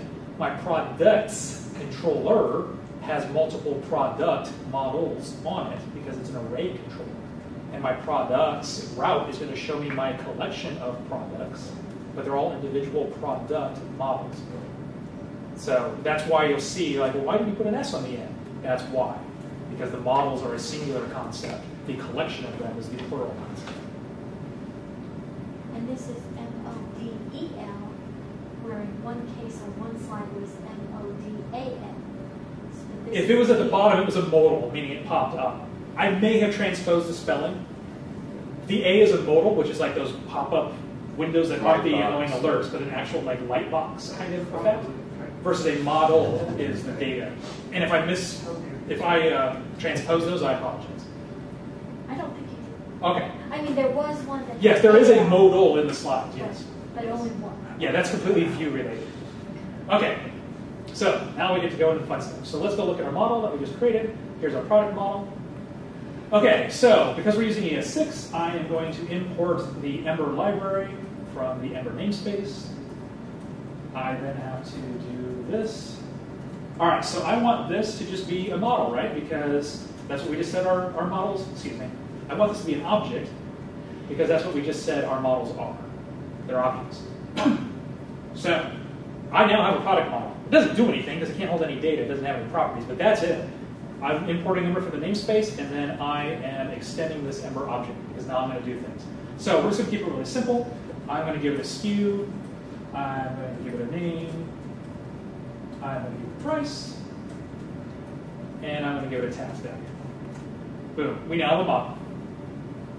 That's not even Ember specific. That's just common programming practices. But you don't have to have a quantity to know how many you have in stock. a product, you could. I'm not in this demo. I suppose you could, sure. It'd be valid. Because yes, for this product, this is my quantity.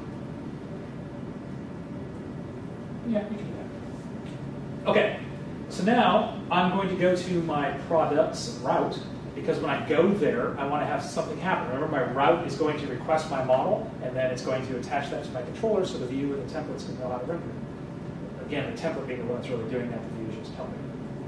Okay, so there's a hook inside of the route called model. There's a series of these. We're not going to go into them. But there's a series of hooks that fire in a certain order. The model hook is where you go and get your data for your model. What am I doing? Okay. I'm going to create this. In this case, because remember I said we're not going to go out to the server and get anything. In here, I would do like a store.find or an Ember.data.find, or I do a jQuery Ajax call, or I can do something to go outside to get my data. In this example, I'm not doing that. So in this case, I'm just saying, hey, I'm going to create an array, and I'm going to throw things in that array. And then I'm going to return my model. Sorry, the .a you said was... Yeah, so Ember has a bunch of shortcuts. Okay. I can do that also. Cool. Okay. Makes sense. You write it long enough, you just get shorter. Yeah, Ember.a is just a shortcut to Ember array. Disk space. Yeah, you can make it a regular array, but you're going to find in the Ember world, you're going to want everything to be the Emberized version of the things, because they give you maps, and they give you filters, and they give you proxying, and lookups, and I'm forgetting probably 50 different things. A lot of just polyfill stuff. Okay. Yeah, like you're better off just using their version of things. Okay. But you could, again, you could just easily make that an array. But again, convention. We can show you afterwards. I can create one, just make that an array, and watch it all blow up. Because that mixes in like proxy mix-ins for lookups against the content model. Like it knows how to be a model on the content, and yeah, lots of magic. Cool. The guides explain that stuff really well. That's why I'm not going over it. Cool. Okay, so I've created a model, which right now doesn't have anything, but I'm just setting up the basic, and then I'm going to go to my product template, which remember, out here, it shows nothing. So now I'm going to tell my product template that I'm going to do another handlebars helper. And what I'm saying is that as a template, I know I've got a model on me. For each record in that model, I want to render this data. So that each gives you a handy way to loop over the content that's assigned to you as your model. Yes? What would happen if you accidentally do a hash each on an object model or... Error. So it's not going to iterate then accidentally iterate the content. No, it will not. If you had an object model with an array as one of its variables, you could do like each model dot. Yeah, like this format is you can You're not going to miss expand. anything. I'm just typing. You can expand the each out to actually say like each. In this case, you could say each like item in a controller or something like that. Okay. But if you don't do that, this is going to assume that you're wanting to hit the controller and that you have an array controller. And there's some subtle differences, but there's just two different ways to iterate using that helper. Okay, so this demo has 0 CSS in it, because that's not what we're here to talk about. So I don't want you looking at this guy and go, okay, he's putting breaks in for his spacing. I'm not listening to anything else he's saying. I know there's a better way to do it. I'm not doing it tonight. All right. So, if we come back to our products, wait a second, we still don't have anything. Why not? Didn't we just tell it that I want this stuff? Well, we told it we want that stuff for each thing we have. And when we're over here in our route, we still don't have things. So it's smart enough to not just give you something else you don't want, or blank attributes, etc. One other little thing that you can do in this condition, do it. That's exactly it.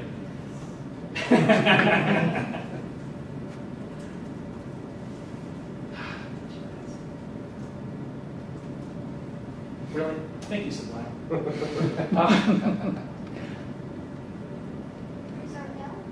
Boom. There you go. So again, because you have all these bindings that automatically happen for you as a combination of what Ember gives you and what Handlebars gives you, which was written for Ember, you get that type of capability. We have an else condition on our each. So now you're seeing some text. As soon as we put some comment into our array, which we're about to do, then the else condition is no longer being hit, and instead you're going to get this other template rendered out on the screen. That concept, remember when I said you learn these concepts, there's no other pattern to learn. That prevails through the entire application. Whether you're dealing with dynamically loaded models, you're dealing with a template, promises, like it all works the same way. So again, once you get used to that pattern, that's it. There's not 4 ways you have to deal with the concept of loading or any of those waiting on kind of things. One pattern. Okay. So, all right, so let's go to our products route. So in this case, we're going to take our model, and I'm going to add an object to it. Now, the add object comes from the fact that I'm an Ember array. And I'm adding an object because, instead of just pushing to it, because internally it's going to fire all the correct, it's going to bind up all the observers, it's going to fire getters, setters, like all the Ember magic happens if you use the Ember magic methods.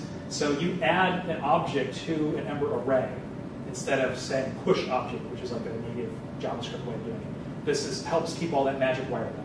The push wouldn't work, or? Oh, it'll work, but you can push here and it won't yell at you, but nothing's going to work in your application the way you expect it to. And you'll probably even get errors because it's expected to loop over something because this isn't an object, I can't call this on it. Like you'll know you did it. You can pass a raw array into the Ember A, and it'll go through that and it'll Ember out. Yeah, correct. We could do it here too. I just have too many properties. Gotcha. Yeah. Yeah. So in this case, again, I'm just adding an object to my array. And we're in the product route, right? So I want to add products. So in this particular case, I have that product model, correct? And so I am going to create an object to add it in here. I don't have this yet. Again, this is ES6 and Ember CLI specific. I need to import product from my models product. So now I've pulled the product model into this scope as my product reference here. So that way down here, I can create my product. Now again, this code that we're about to do right here, I'm doing this as hard-coded locally in the app. You could make an AJAX call out to get data. I didn't want to write the other half and we weren't going to demo anyway. All right, so yes. So there's not technically a collection in Ember, it's just another model that has models inside it? An array controller is a collection. Correct. There's no native concept of a collection. Yeah, it's just multiple records on an array controller is how they refer to a collection. They do have Ember sets. I have not found a use for them yet. They're closer to a collection, sort of. Yeah, I've been doing this for over 2 years and have yet to use it. So it doesn't mean they don't have a use. I have yet to run into it. if you use Ember data, they have some things called like a record array. Yeah, they have things that are closer to it, but that gives you a full-fledged like ORM data store that has those concepts. Yeah. All right, so we've got a SKU. We'll do, we won't do very many of these. First product. Price. Let's just do this. That was the text. Whatever. $1.50, right? Okay. So.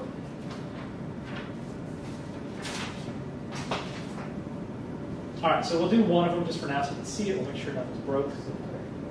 Now it's going to reload the products. Do what? I did it. What did I do wrong? You have a few JavaScript errors in there. Oh, did I? You have an extra semicolon and extra curly braces.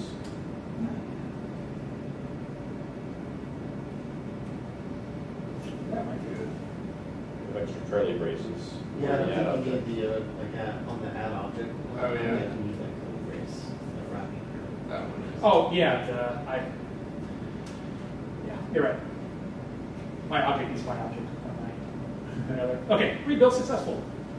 Oh, look at that, beat me to it. All right, so now again, I can go back to my home, my products. What we didn't show is I can go directly to this, which you're kind of seeing through the refresh anyway. and it's there. So I can go to any one of those URLs. I can move around between them. Okay, so I can do. Let's do one more. So we've got 2 products in there. This time I'm going to copy and paste. Let's say 246. Second product. $1.37 and 12 cents. And now we've got 2. Okay. So how do you fix the rendering for the tax value? $1.5. We're going to get there. Okay. All right, so one of the things you can do if you wanted to test that everything's working, like let's say I had a part of my app that when I click this button, it adds a new product to my data, whatever, right? You just want to be able to test it. You can come down here to the console, and you can do you can interact with it because it's just an Ember application. Like it's just rather it's just a JavaScript application. So let me copy this because I do not want to type this.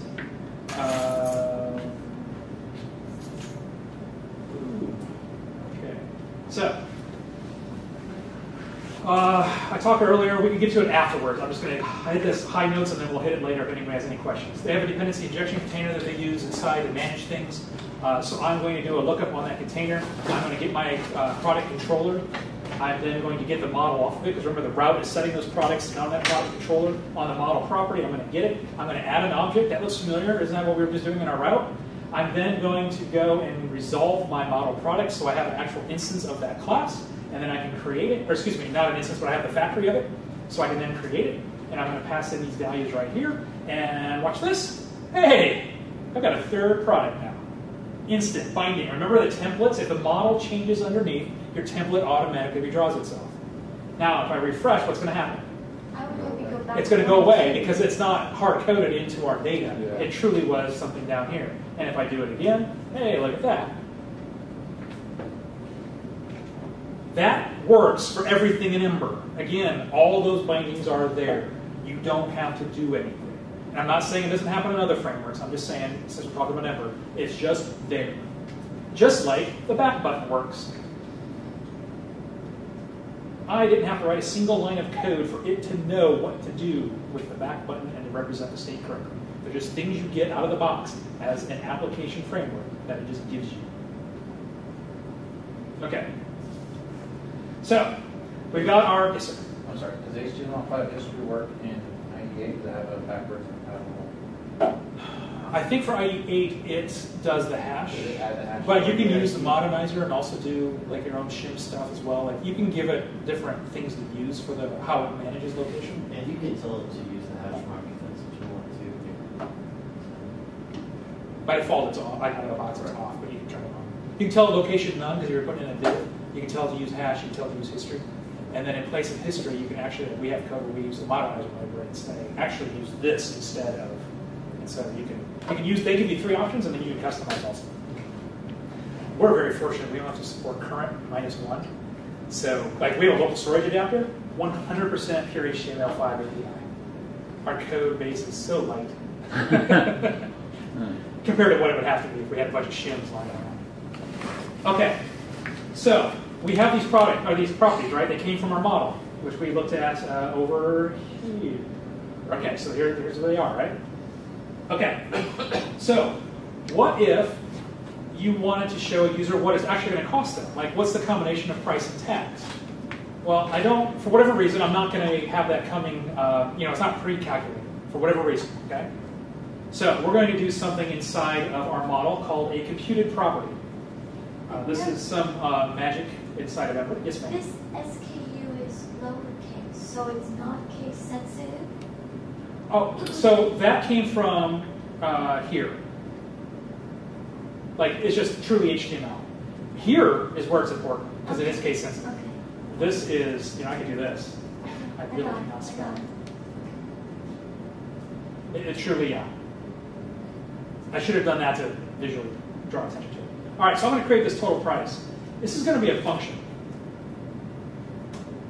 And what I am going to do is I'm going to get the price, and I'm going to add the text, and I'm just going to write all this out, and then we'll talk about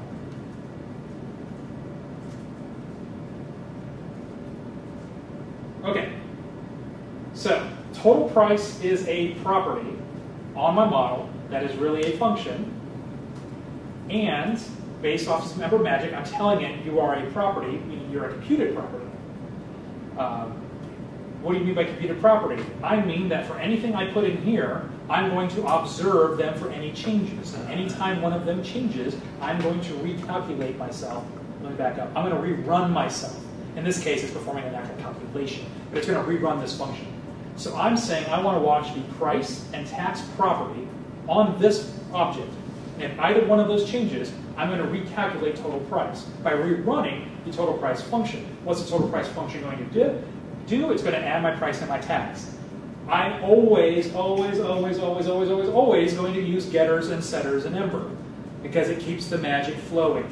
Because when I do getters, and more importantly setters, it fires off all the correct observer chains. If I just go and talk to a property directly, two things are going to happen. No observers fired, and you just bork the observers. Nothing's going to work past that point on that property because you have stepped outside the ecosystem. So getters and setters, which are just good practice anyway, they're really good practice inside of a framework like this because it's really the only way you keep that magic flowing. So that's what this is doing. So now, I'll save that. I can go back over to my template. I can say total price, and I can say total price. And put another break after it. And I can go back over here, wait for it to reload, and ta-da! Yes, formatting's weird, we're going to fix it, that was intentional. Now we have total price.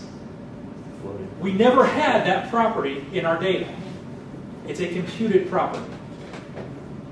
You don't have to watch just things that are on what you are. You can reach out to other things and watch stuff too. We're not getting into that, but you can reach outside of what you are and watch anything you want. Don't watch 122 things unless you need to, and if you need to, you're doing it wrong. But it's possible. So that was really, kind of an example of business logic being put into the controller. Is there? That's the model. That's the model. Yes. Most of your business logic should live in your models. Okay. Your application logic is going to live in your route. Your business logic is going to live in your model. And the controllers are just kind of there. Even though they play an important role in them, they're just kind of there. So can you do a lot with them. Can you reference? Yeah, correct.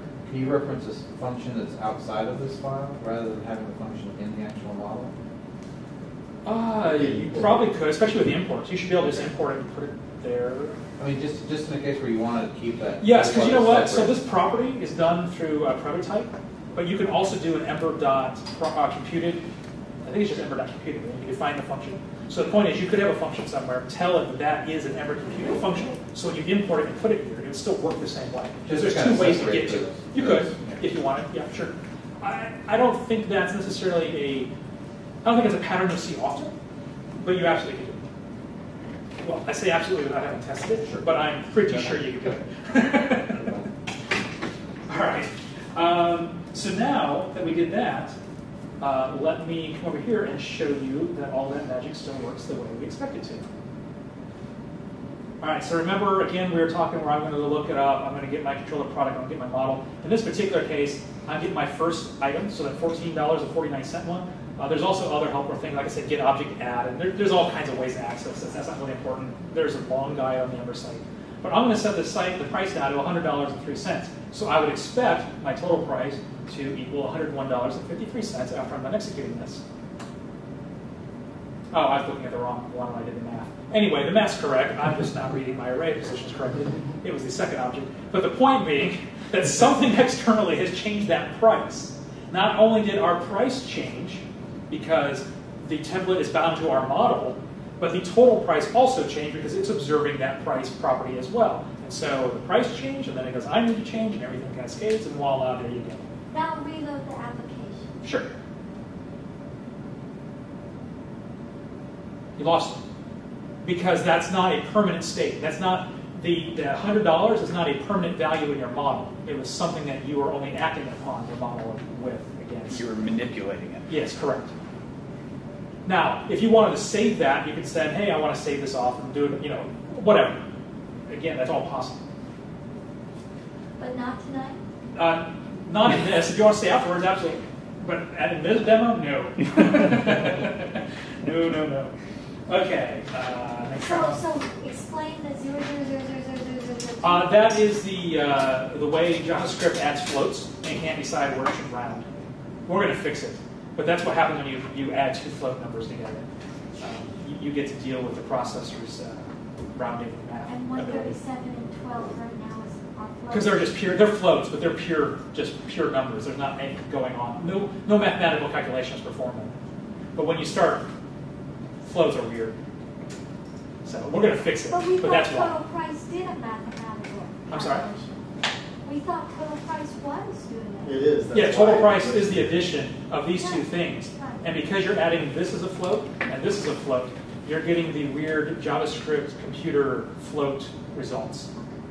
We're going to fix that. Like, that's part of this demo, like how you can fix that. That's not an Ember thing. That's just a JavaScript thing. But we're going to use an Ember thing called the helper to fix it. All right, so now we've got products, right?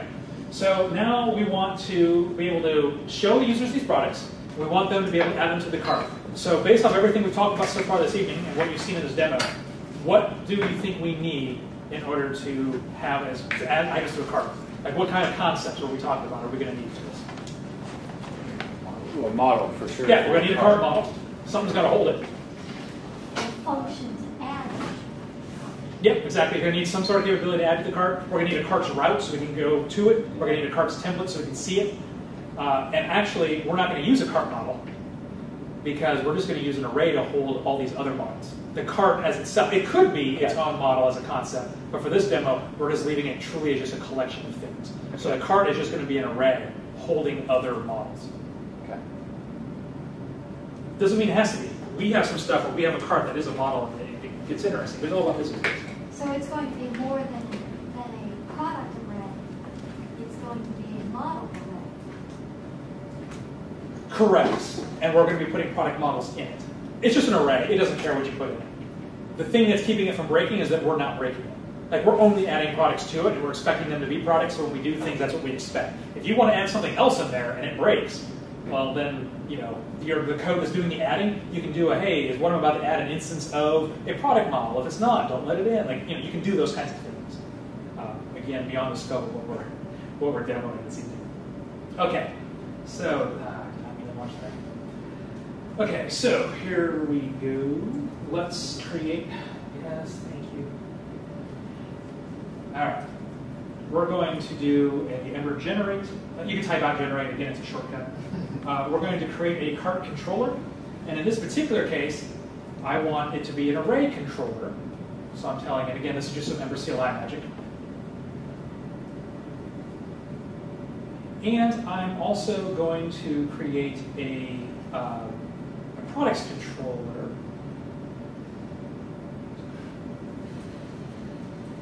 Which doesn't seem evident at the moment, but I'll show you why in a moment.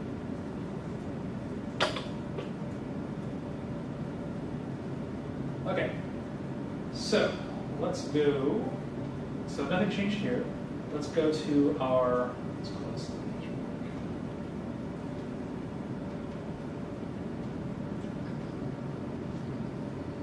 All right, so now we're going to go look at our products template, which is what we were just looking at. Visually on the screen, we're going to add a button. We're going to say add to cart, button, BR, boom. Okay, great. It'll reload itself. Hey, look at that, I can add to the cart. And that's obviously we haven't done anything, right? Now, you might be tempted to say, oh, this is a form. I'm going to wrap a form tag around it. I'm going to do certain things, and that kind of stuff. That's not the Ember way. Instead, what we want to do is we want to tell this button that when you are clicked on, I'm going to give you an action to do. I want you to trigger this action, is how you need to think about it. I'm going to call my action add to cart. You can call it anything as long as it's not like some zero JavaScript word that you can't have a function called that, blah, blah, blah. All right. And I need to add, or excuse me, I need to close it correctly. Okay, so action is another handlebars helper, something special you get with Ember. So I'm saying that when I click this button, I want the add to cart action to be thrown, and I'm going to pass that action as my context this. What is this? This is the current model of my each.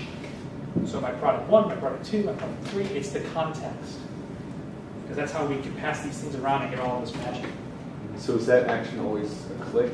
Or can it be... No, by default it's a click. You can listen to anything. It comes out of the box wired for I think like 30 or 40 events. And if you want to add any special ones, like copy, paste, that kind of stuff, you can really easily register those as well. Okay. They used to come with every event registered. And then they realized only a handful of those really get used, and everything that's registered is heavy.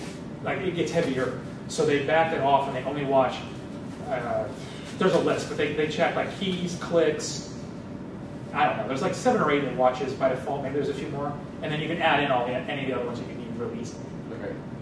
And then do you define that in your function to check for the event, or do you do it here? Well, in this particular case, I don't have to tell it to check for the check, because by default, actions look for checks. Right. Or not checks, but clicks.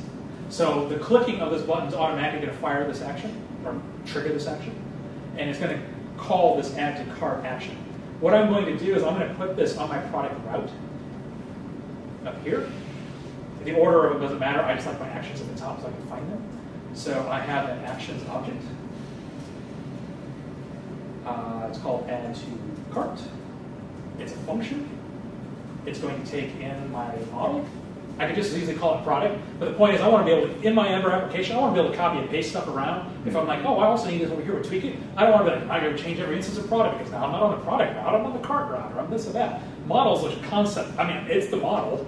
I just don't care what type of model it is, so I just call it model. It's, again, easier. It keeps you from having to get locked in on stuff. You can call it whatever you want, just pass it around. But in this particular case, I am going to do a little bit more magic we'll talk about.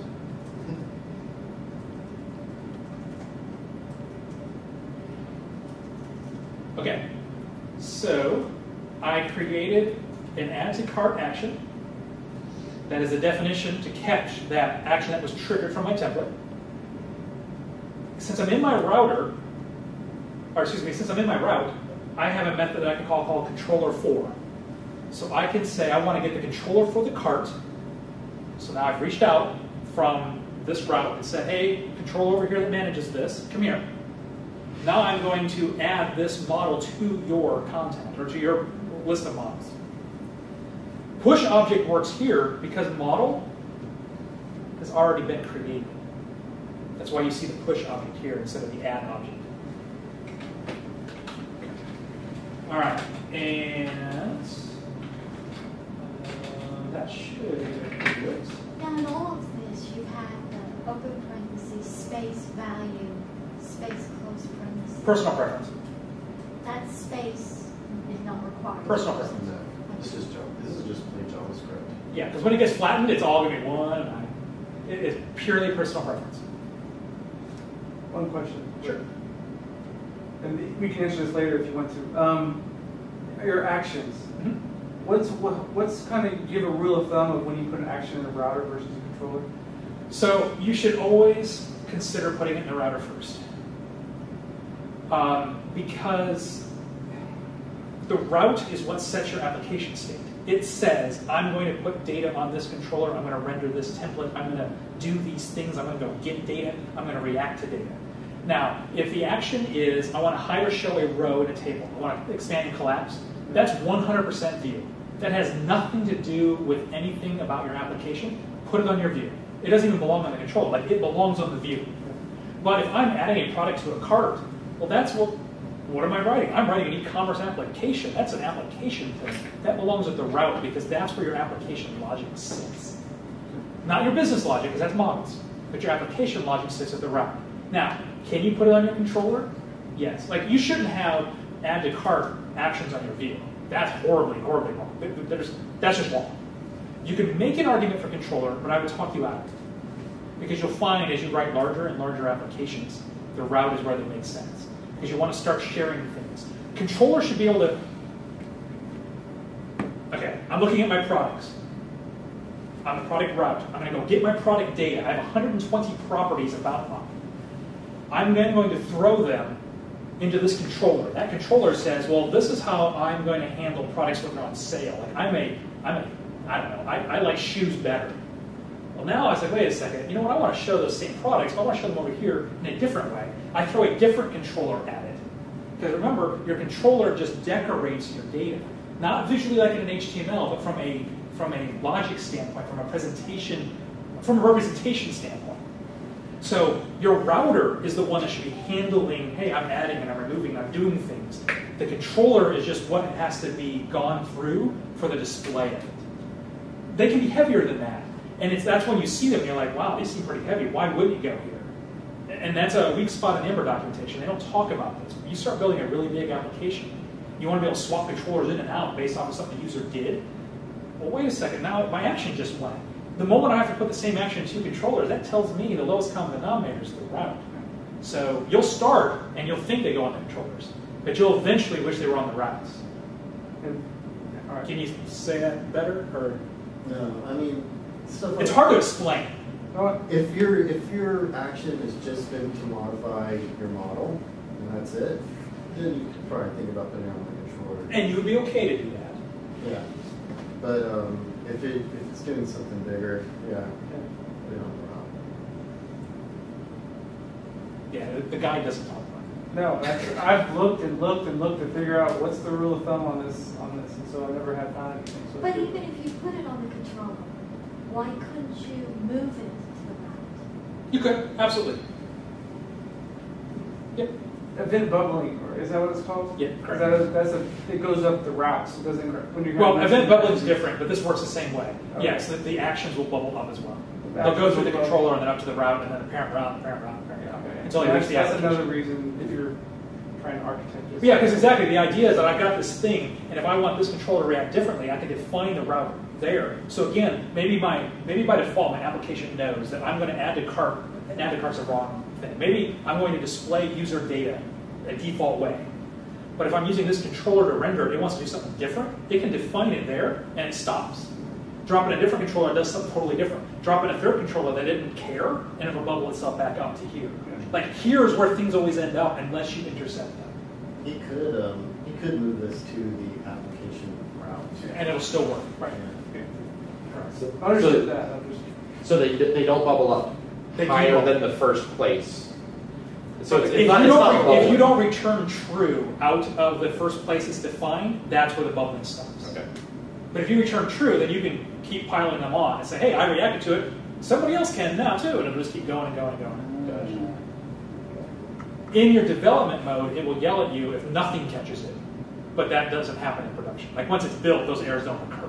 But in dev, it'll let you know, hey, something just threw an action and nothing caught it. But that might be okay. Like there's times where you're like, yep, that's fine. All right, so when we're over here, I've got my add to cart, and I'm going to click. Trust me, it's working. We're going to see it in a second. It's not erroring, so you know it's working. Like we haven't done anything to actually see the cart yet, right? We've added it to the cart controller, but we don't have any interface to it yet. So that's the next part we're going to build Something out. in your console to see it? I could. I'm not going to, but I could. Yes. All right. So over here on my cart controller, I'm going to create another computed property. Same thing as before, right? It takes external input, does something with it. Although it doesn't have to be external. The idea being, I'm going to make this function. I'm going to return. Oh, come on. I'm going to return this .get. So content is a magic word inside of the controllers. It's just a, it's a proxy property to the model property, which is where your model is being set on the controller. So content refers to model. They're the same thing. They just proxy each other. And the model property is where your model gets set. So really in this case, and I'm thinking about it, I'm kind of old school. It's just a model. It used to just be content. Model's the correct, preferred way now. Do it. Oh, yeah, I guess that could be good one. I'm not sure if model documents work, but Yeah. So I was going to get the content and get the length off of it, but Matt's correct. Because it's an array control and it proxies all of that, I can actually just ask for the length property off of itself. Because it's an array controller, this is the length of the data that's set on the model property. Because ultimately, I want to know how many items I have, right, in my cart as I'm adding them. And I want to keep up with the count, right, every time that I add a new one. So in this particular case, there's a little bit more Ember magic of each, which says I'm going to watch each element in my array. So that way, when I add a new one, I can react to it. This is how it says watch the array as a concept. So if new things are added or removed, I can react to it as a whole. It's not saying if one of the properties changed on an item in my array. It's telling me if my array changed. That's what each does. You can drill down to specific properties and you can do all that kind of stuff. But that's what that does right there. It says watch the array for any changes, essentially to its length. Essentially. Has something been added? Has something been removed? If so, fire this function. How is length not a property you can just, like, this seems like such a low-level thing. How is length just not directly available in a template? Or? It is. Oh, okay. It's just showing you. Okay. Yeah, you could.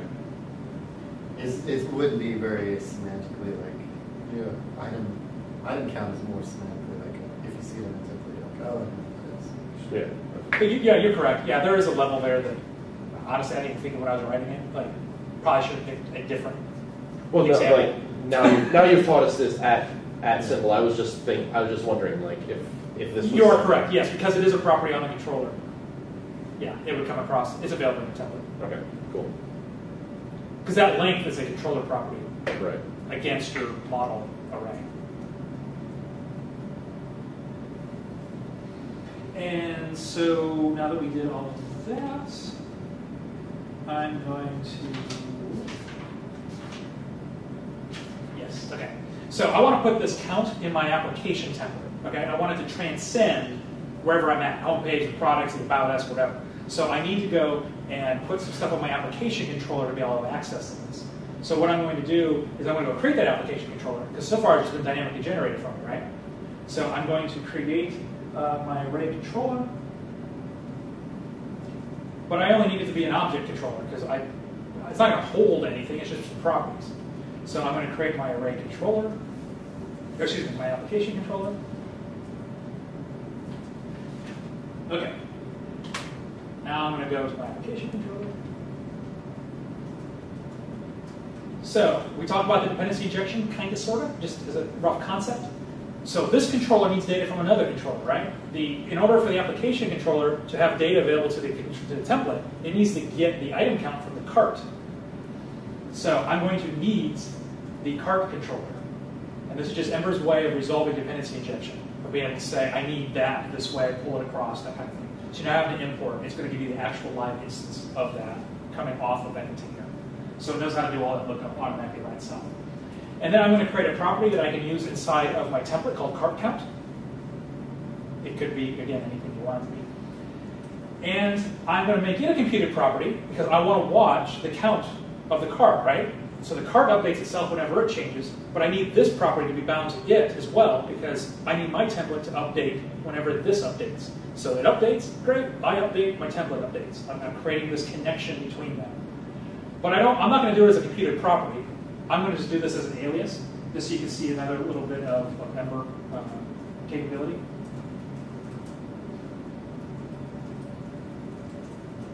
So what I've done is I said, I want to create this property called cart count.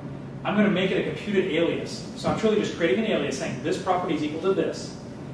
Controllers dot is how you access anything in the needs.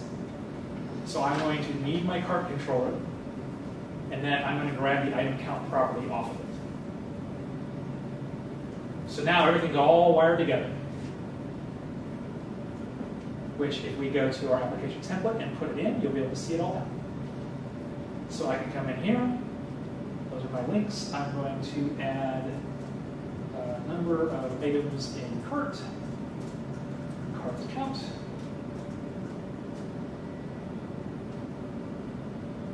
Page will refresh. I have 0. Why is it 0? Because that's the length of my cart array, correct? Mm-hmm. I'm going to start adding items to my cart. And look at the magic. Because this is the cart count property, that's a computed alias to the item count computed property on my cart. my application controller needed my cart controller. The cart controller is giving me back a computed property that is its length. Every time I hit this add to cart, it was bubbling up to the product's action, saying I want to add this. This is great. I'm going to grab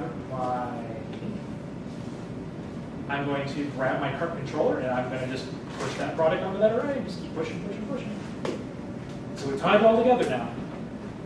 So why do the needs have a square bracket? Because it's an array. I can need more than one. I actually don't have to do the array there. If it's a single, I can just give it the string. But again, I don't want to go back and type more. I don't want to change it later if I need to add another one. I just always make it an array. I just get into that habit. That way I don't forget later. Other developers see it, and then so let's say the other developer opens and sees a string and goes, well, I don't know how to need a second one. I understand what an array is. It's just, it's just those power tips. Okay, so now let's finish this off by putting our cart control so we can actually see all the items that we added to our cart, which is easy enough. Let's go and create our let's create a cart route without the word controller in front of it.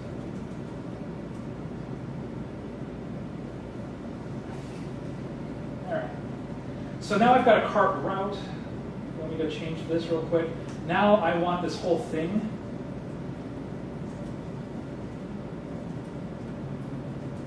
to go to the cart route, which at the moment it won't because we don't have the cart route. Well, we do, but it's empty. It won't show anything. So we're just going to do this. Now let's go create the cart template real quick. All right. I'm going to, well, this one's let's do this, cart. Let's go grab our product template.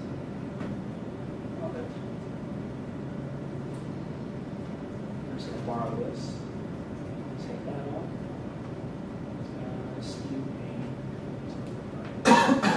We don't need the add button. So now when we come back over here, we can add a cart, add a cart, add a cart, and let's throw one of these. We should have 3 of these and 1 of those. Now when we go look at our cart, we have 1, 2, 3 of those and 1 of those. The hardest part, granted I copy and pasted it, the hardest part of that entire part right there was typing out your template. HTML and CSS is always the hardest part if you're doing it right. All right. So let's look at a few more little magic things, and then we're pretty much wrapped up at this point. So let's go to back to our application controller. Yes, I know my application controller. I'm going to create a cart total because I want to display up there also like how much is this order going to cost me as well. So again, you see, we're just doing the same pattern over and over now. Like you've learned a majority of the patterns in Ember. There's a few more complicated ones, but this is it. It's just repetitive, repetitive, repetitive. All right, so we're going to do another Ember computed alias. Controllers and a cart, cart total.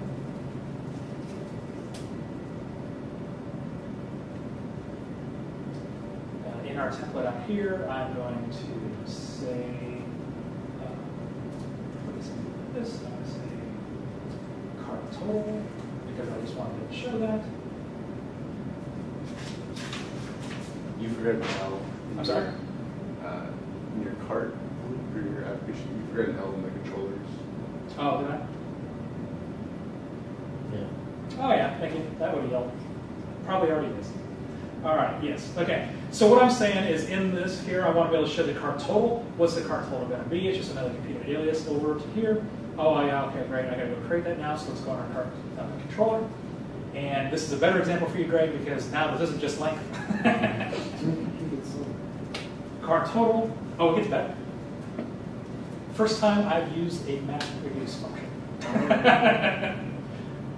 All right, so I'm going to return a total. So in this particular case, I am getting my content.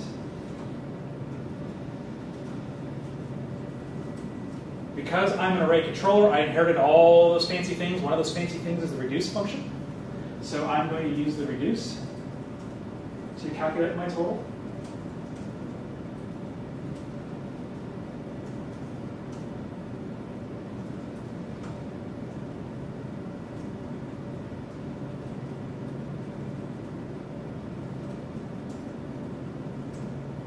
price should look familiar.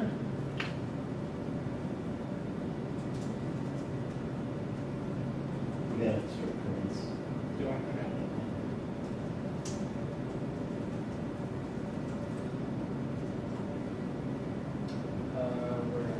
After your Nice. Product. Very long line. Thank you. Okay, assuming this works. If not, I'm copy and paste this. I don't have to troubleshoot it because I do have a working version. All right, so I want a cart total, right? So what I want to do is I want to loop through every product that's in my cart, and I want to sum its total price. And I want the total price because I want the price plus the tax. And we've already created that total price property, which is a computed property aggregating those two together already for us, right? So I don't need to recreate that logic. So I want to watch each element in my array, specifically the total price. So if price or tax gets updated somehow, and I know that's not necessarily a realistic, pattern. Like, again, how's that changing on your application? But the point is, if you change the price or you change the tax, it's going to trigger the total price to change. If the total price changes, that's going to trigger this to recalculate. And what's this doing? I'm just using some fancy, logic here to do a map reduce. It says go through each one of these. You start with 0 as your value.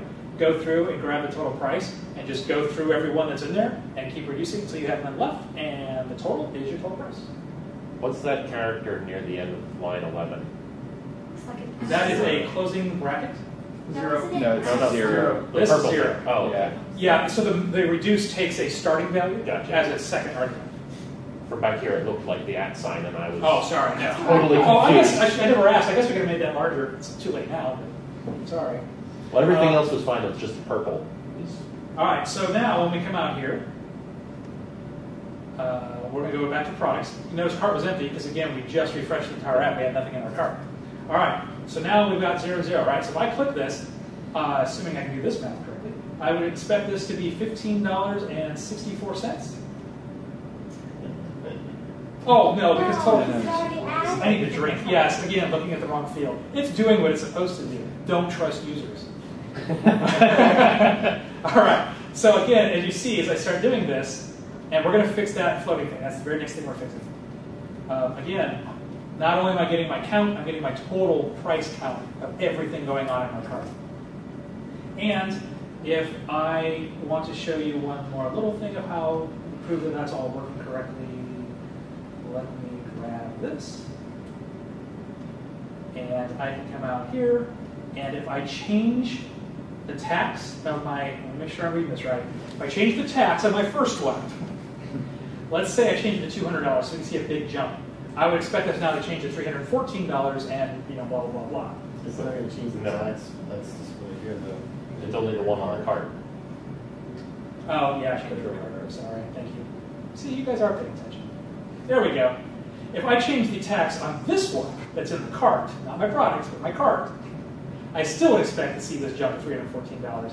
And visually, this should change to $200. This should change to $214.49. And for the first time this evening, I actually have all the correct. Look at that. Oh, so that's hitting every instance of that. Yeah, in this particular case it was, because we didn't make a distinction between them, because they're the same model. Yeah, I didn't make the, there's more you can do with the donut. When I wrote this out, I only had 3 things in my cart, and I picked the right one. Yeah. Right. I Quit just, looking at how the sausage is made. no, I just expected each item in the cart to be a separate instance of the model. So I only expected this No, to be the because first one. Yeah, if you scroll down to one of the ones with the SKU of their taxes, didn't update. Yeah, Yeah. their tag is Yeah. still that. I just expected only one of that first SKU to update. Yeah, it's because I got that object, but they're all the same instance of that object. I didn't. You didn't clone the object. Yeah, when I put it in, exactly. I didn't do it. Like I could have done it. Like I could have used item controllers in the template to give it a different context, so it would have been different. Or I could have. Yeah, I could have done it differently. Like cart. Yeah, you weren't supposed to see this because cart. When you start getting into this part of it, there's a few more things you have to solve. Right. Yeah. That go beyond just this generic button. You have some data concepts you have to tackle. Because you have the same thing with removing. If I put a remove button in here and remove one, it'll remove all instances of that one Oh, okay. from your cart, which is what you don't want. I mean, it's easy enough to do. It's just, yeah, we didn't go that far. All right, so that's cart total. That's that. Okay, so we can do the helper to fix this, and then that's the last thing. Okay, So let's go to here. Let's do a Ember generate. We're going to create a currency helper to help us format all that currency and the floating math and all that fun stuff. All right, helper currency. We'll come back to that. All right, so everywhere that I'm using the price right now, where I've got prices displaying, I'm going to tell it to do this, which is Handlebar's way of saying, I want you to run it through this helper.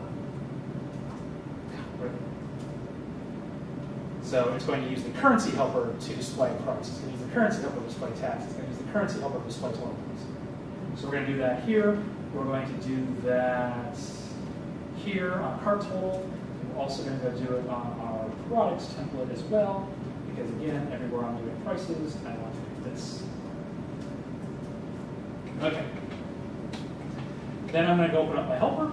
Are you able to do anything like that with the model, so you don't have to update every view? Yeah, you can do that. Okay. I mean, you could do it one of two ways. I would just create a computer property. You know, like tax formatted, price formatted. Okay. Or you could write a custom, I want to get a little interesting. I would just do this with properties. We've gotten some fancy magic going on where we bring it in. All right, so we load the data in. And as the data comes in, we have a base model that we then loop through and get all the properties and run them through cleaners and then assign them to the object that actually is the one extending through a reopened class of the instance. So what you get is the property you're expecting, the way you're expecting, already formatted because we took care of it at a level you don't even see in the code. You can get really fancy.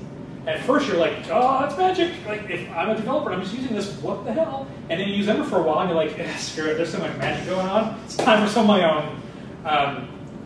You either are okay with the magic or you're not going to use Ember. Because there's just a crap load of magic going on. Yeah. At first I was kind of like I'm not a fan of that. And I'm like, look how much stuff I don't have to write. I'm on board. And now I'm just like, whatever, if you don't want to read a manual, then I guess you're not going to work on my app. It's just trade-offs. But yeah, we have some really fancy magic going on in our models. So we don't have to recreate everything as a computer property. Now, is this formatting stuff something that you could also, or would you ever do that in the controller? Yeah, you can do it there too. Okay, because the controller is decorating. Off the model. Yeah, absolutely. Okay. Absolutely. Yeah, this is more just a, hey, this is what a helper is. Yeah, cool. Absolutely. Okay. Because there's going to be times too where you're going to want your helper to have to talk to the controller to find out which locale it should format the currency in. Yeah. And if like you're doing that, then why not just do it on the controller? And why not have a mix in, which is another object that you can mix in its capabilities into this object, and with it is a currency mix in. And now it has 3 methods that are automatically available. It has an init that can say, go over all of my keys and just automatically format them for me. Or override the getters, that way when it gets called, do this. And yeah, there's 10 different ways you can solve that. Okay. This is the absolute simplest of simple, but it's not going to get you very far. Sure. It's specifically solving a currency problem. Sure. It just fit into the demo. But absolutely. Love it. So what helper is this? This is a currency helper. But So it's make handlebars dot. yeah, so in order to make a handlebars helper in Ember, you have an Ember handlebars make bound helper. And you want it to be bound so that way, if the property you're displaying gets changed somewhere, you want it to be able to change also. You can make an unbound helper, which is truly going to just render, it'll change the display however you want it to be displayed, but it's a one-time thing. You go change that data and it's not going to update. And the reason why they made those distinctions is because every observer adds a little bit of weight to your application. If you have things that just need to be formatted, I need to format this data a certain way, but I'm never going to react to it changing because the data is not going to change incrementally, then why in a table of 1,000 rows am I going to have 1,000 listeners to something that is never going to change? Yeah. So instead, I would make an unbound helper so it truly doesn't add, doesn't have all that extra weight. That's on you. Like, you have to decide which one you want when. Ember can't decide for you.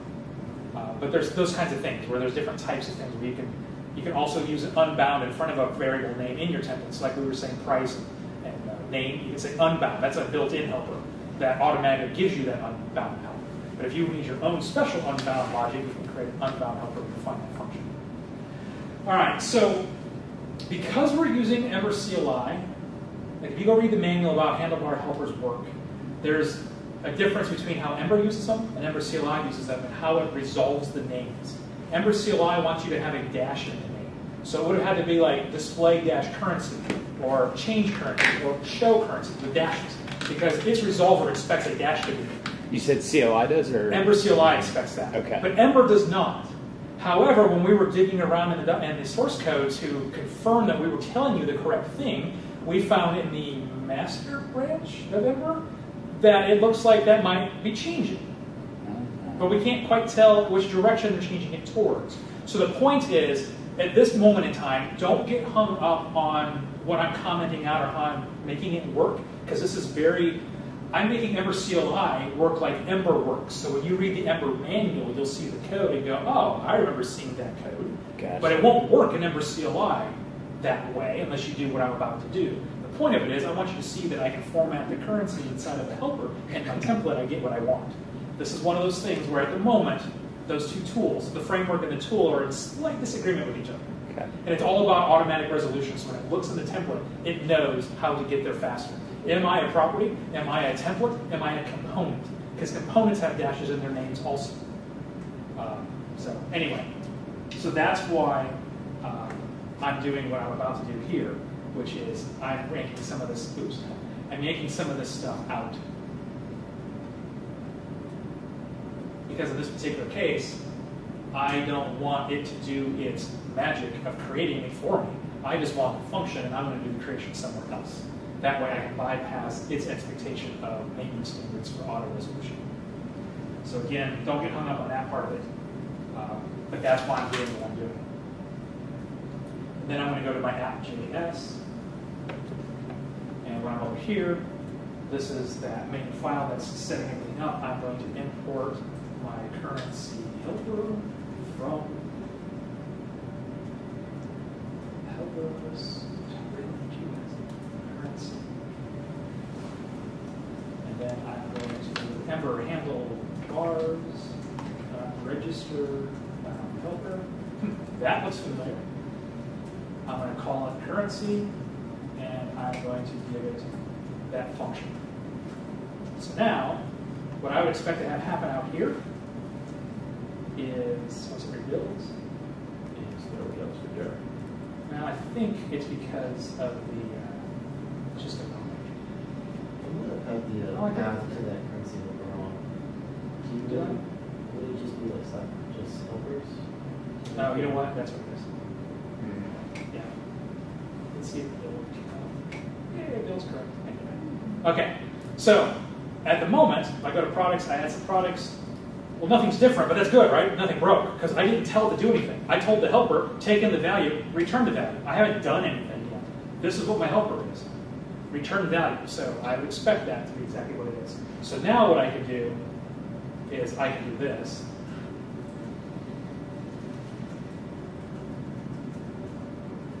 And now we'll get some pretty math.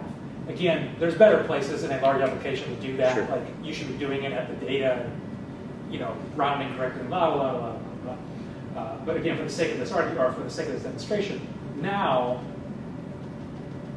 I'm not getting my float math. That's all wonky because I'm formatting it. The number underneath is still wonky. The total price value and this total cart total or cart total is wonky. But the display of it is not because I just told it to fix it to 2 digits. Plus he got a 0 following 1.5. Yes, exactly. Correct. Because we use the currency helper everywhere that we were displaying our property. If I remove the currency helper from there, it'll be broke just on that. Because again, it's just a visual helper. So that honestly went way longer than I was expecting. I apologize. Oh, good. Way longer. But I hope, that's the end. I hope that has given you a really good overview of the concept of Ember and how quickly, at the end of the day, we didn't write a lot of code. 80% of that was talking. Can you share a version of this on GitHub? Absolutely. Absolutely. Cool. I will get that link out. Probably not tonight, but I will get it tomorrow. Absolutely. Good. And we have 10 more minutes. We can stay longer. We work here. So if you have any questions, feel free to say. But But yes. I have a. Oh, I do have another slide, but go ahead.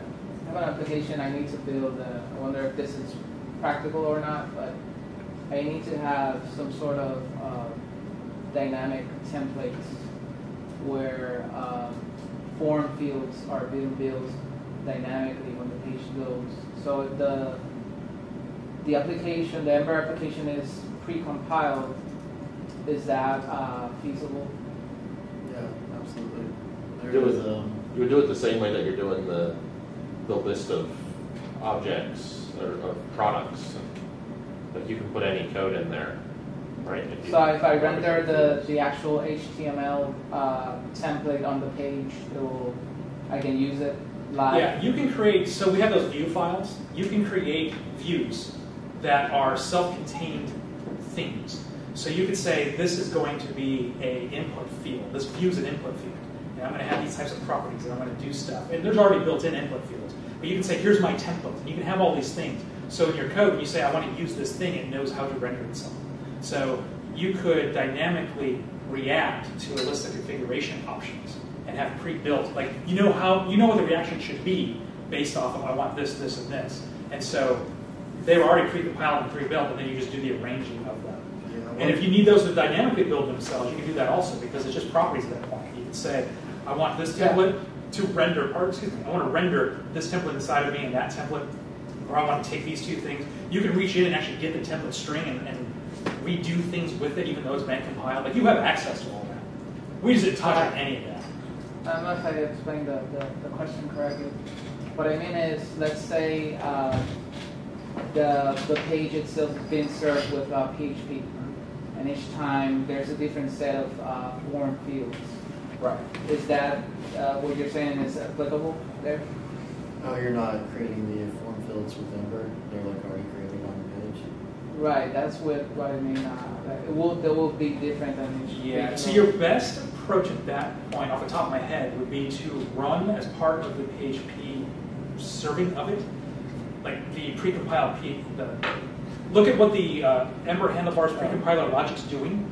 Do the same thing. So when your PHP renders, there could be those templates ready for the Ember application to consume. Oh, because you mentioned they compile into a template array. Correct. So I can. I mean, the JavaScript functions and they have certain syntax, but as long as you replicate the end result of it, you can have the PHP generate it. If you want. Have the PHP generate that JavaScript array where it said that you would define. And you put them in your own array. When the Ember application loads up, I would have an application initializer that says, I'm going to defer my readiness. I'm going to go reach out into the global namespace of my JavaScript, pick up this random array that I know is there from my PHP, take that, add it to my templates array inside of Ember. Now I'm going to advance my application readiness. So now when it goes, all those templates are available to me. Great, that will work. I mean, there's other ways, but that's just the one off the top of my head. Yeah. Now, the hard part's going to be, you're going to have to recreate the creation of those, the compilation of those templates. You're going to have to recreate in PHP. Yeah. Call out to a node server that runs the Ember handlebars compiler, and you pull that back in, or you're going to have to look at the logic and say, this is what they expect. I'm going to write my own handlebars compiler in PHP. There might already be a library. I don't know. Because basically from what I saw there, it showed at some point the template array. Yes. Was sort of like an array containing some, like a defined function. Yeah, it's a list of anonymous functions with a name. And the templates were escaped. Yep. So and there's a few other little syntax things too. I mean, there's a little bit more that goes into it, but that's pretty much it, yes. Yeah, I think it could work. I think it's possible. Mm-hmm. So real quick, this is another diagram that, I had the one before that was a lot simpler. Same thing, it's just we added a few more things in. Now you can talk about the events, you can talk about the actions, all those things that we just added in the demo. Mm-hmm. And the slide deck will be up there too.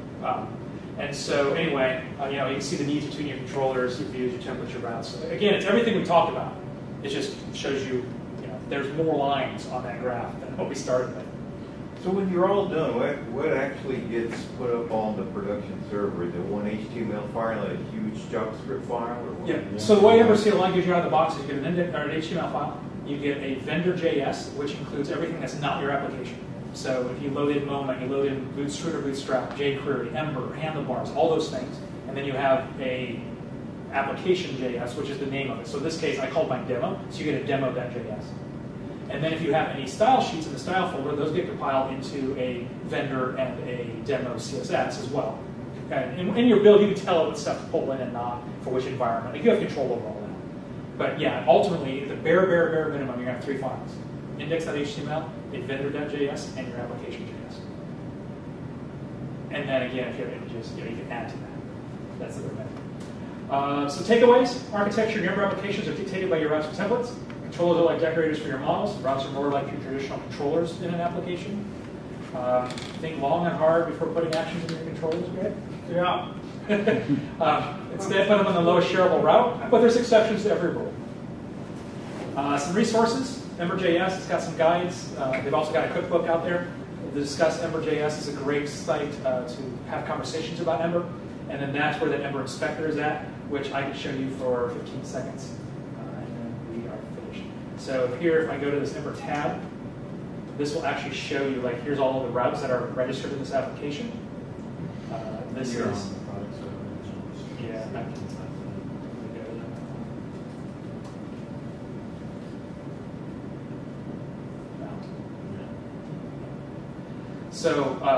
So these are our routes.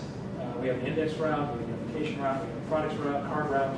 You got these 2 for free. The loading and error, we can talk about them, but you get the idea of what they do. We don't have any data, but if we were tied into like Ember data, you could then actually look at your actual models and all that kind of stuff. We just do it that way. Your view tree, so I can look at here. I can tell which template's doing what, and it's actually using the controller. It's bound by what things. It's immensely helpful. When you're 20 levels deep into an application, you're like, I'm really not sure why I'm not getting the data I'm expecting to get here. You can come up here and be like, oh, because I don't have the controller on me, I thought I had. Oops. Really easy. And nothing that we have built into here, you can actually look at the promises and inspect them. You don't get a lot of it out of this application, but if you start talking about JSON calls and stuff, you can actually walk inside, look at them. Ember Inspector is an awesome tool to help you debug and build your Ember applications, and also just to get used to them. Go to another website that's written in Ember, pull this up, and just see how they have it organized. You're not looking at the code, but you're looking at the structure of the application. So Ember Inspector is awesome. And that now is the... Thank you. Awesome. Great job.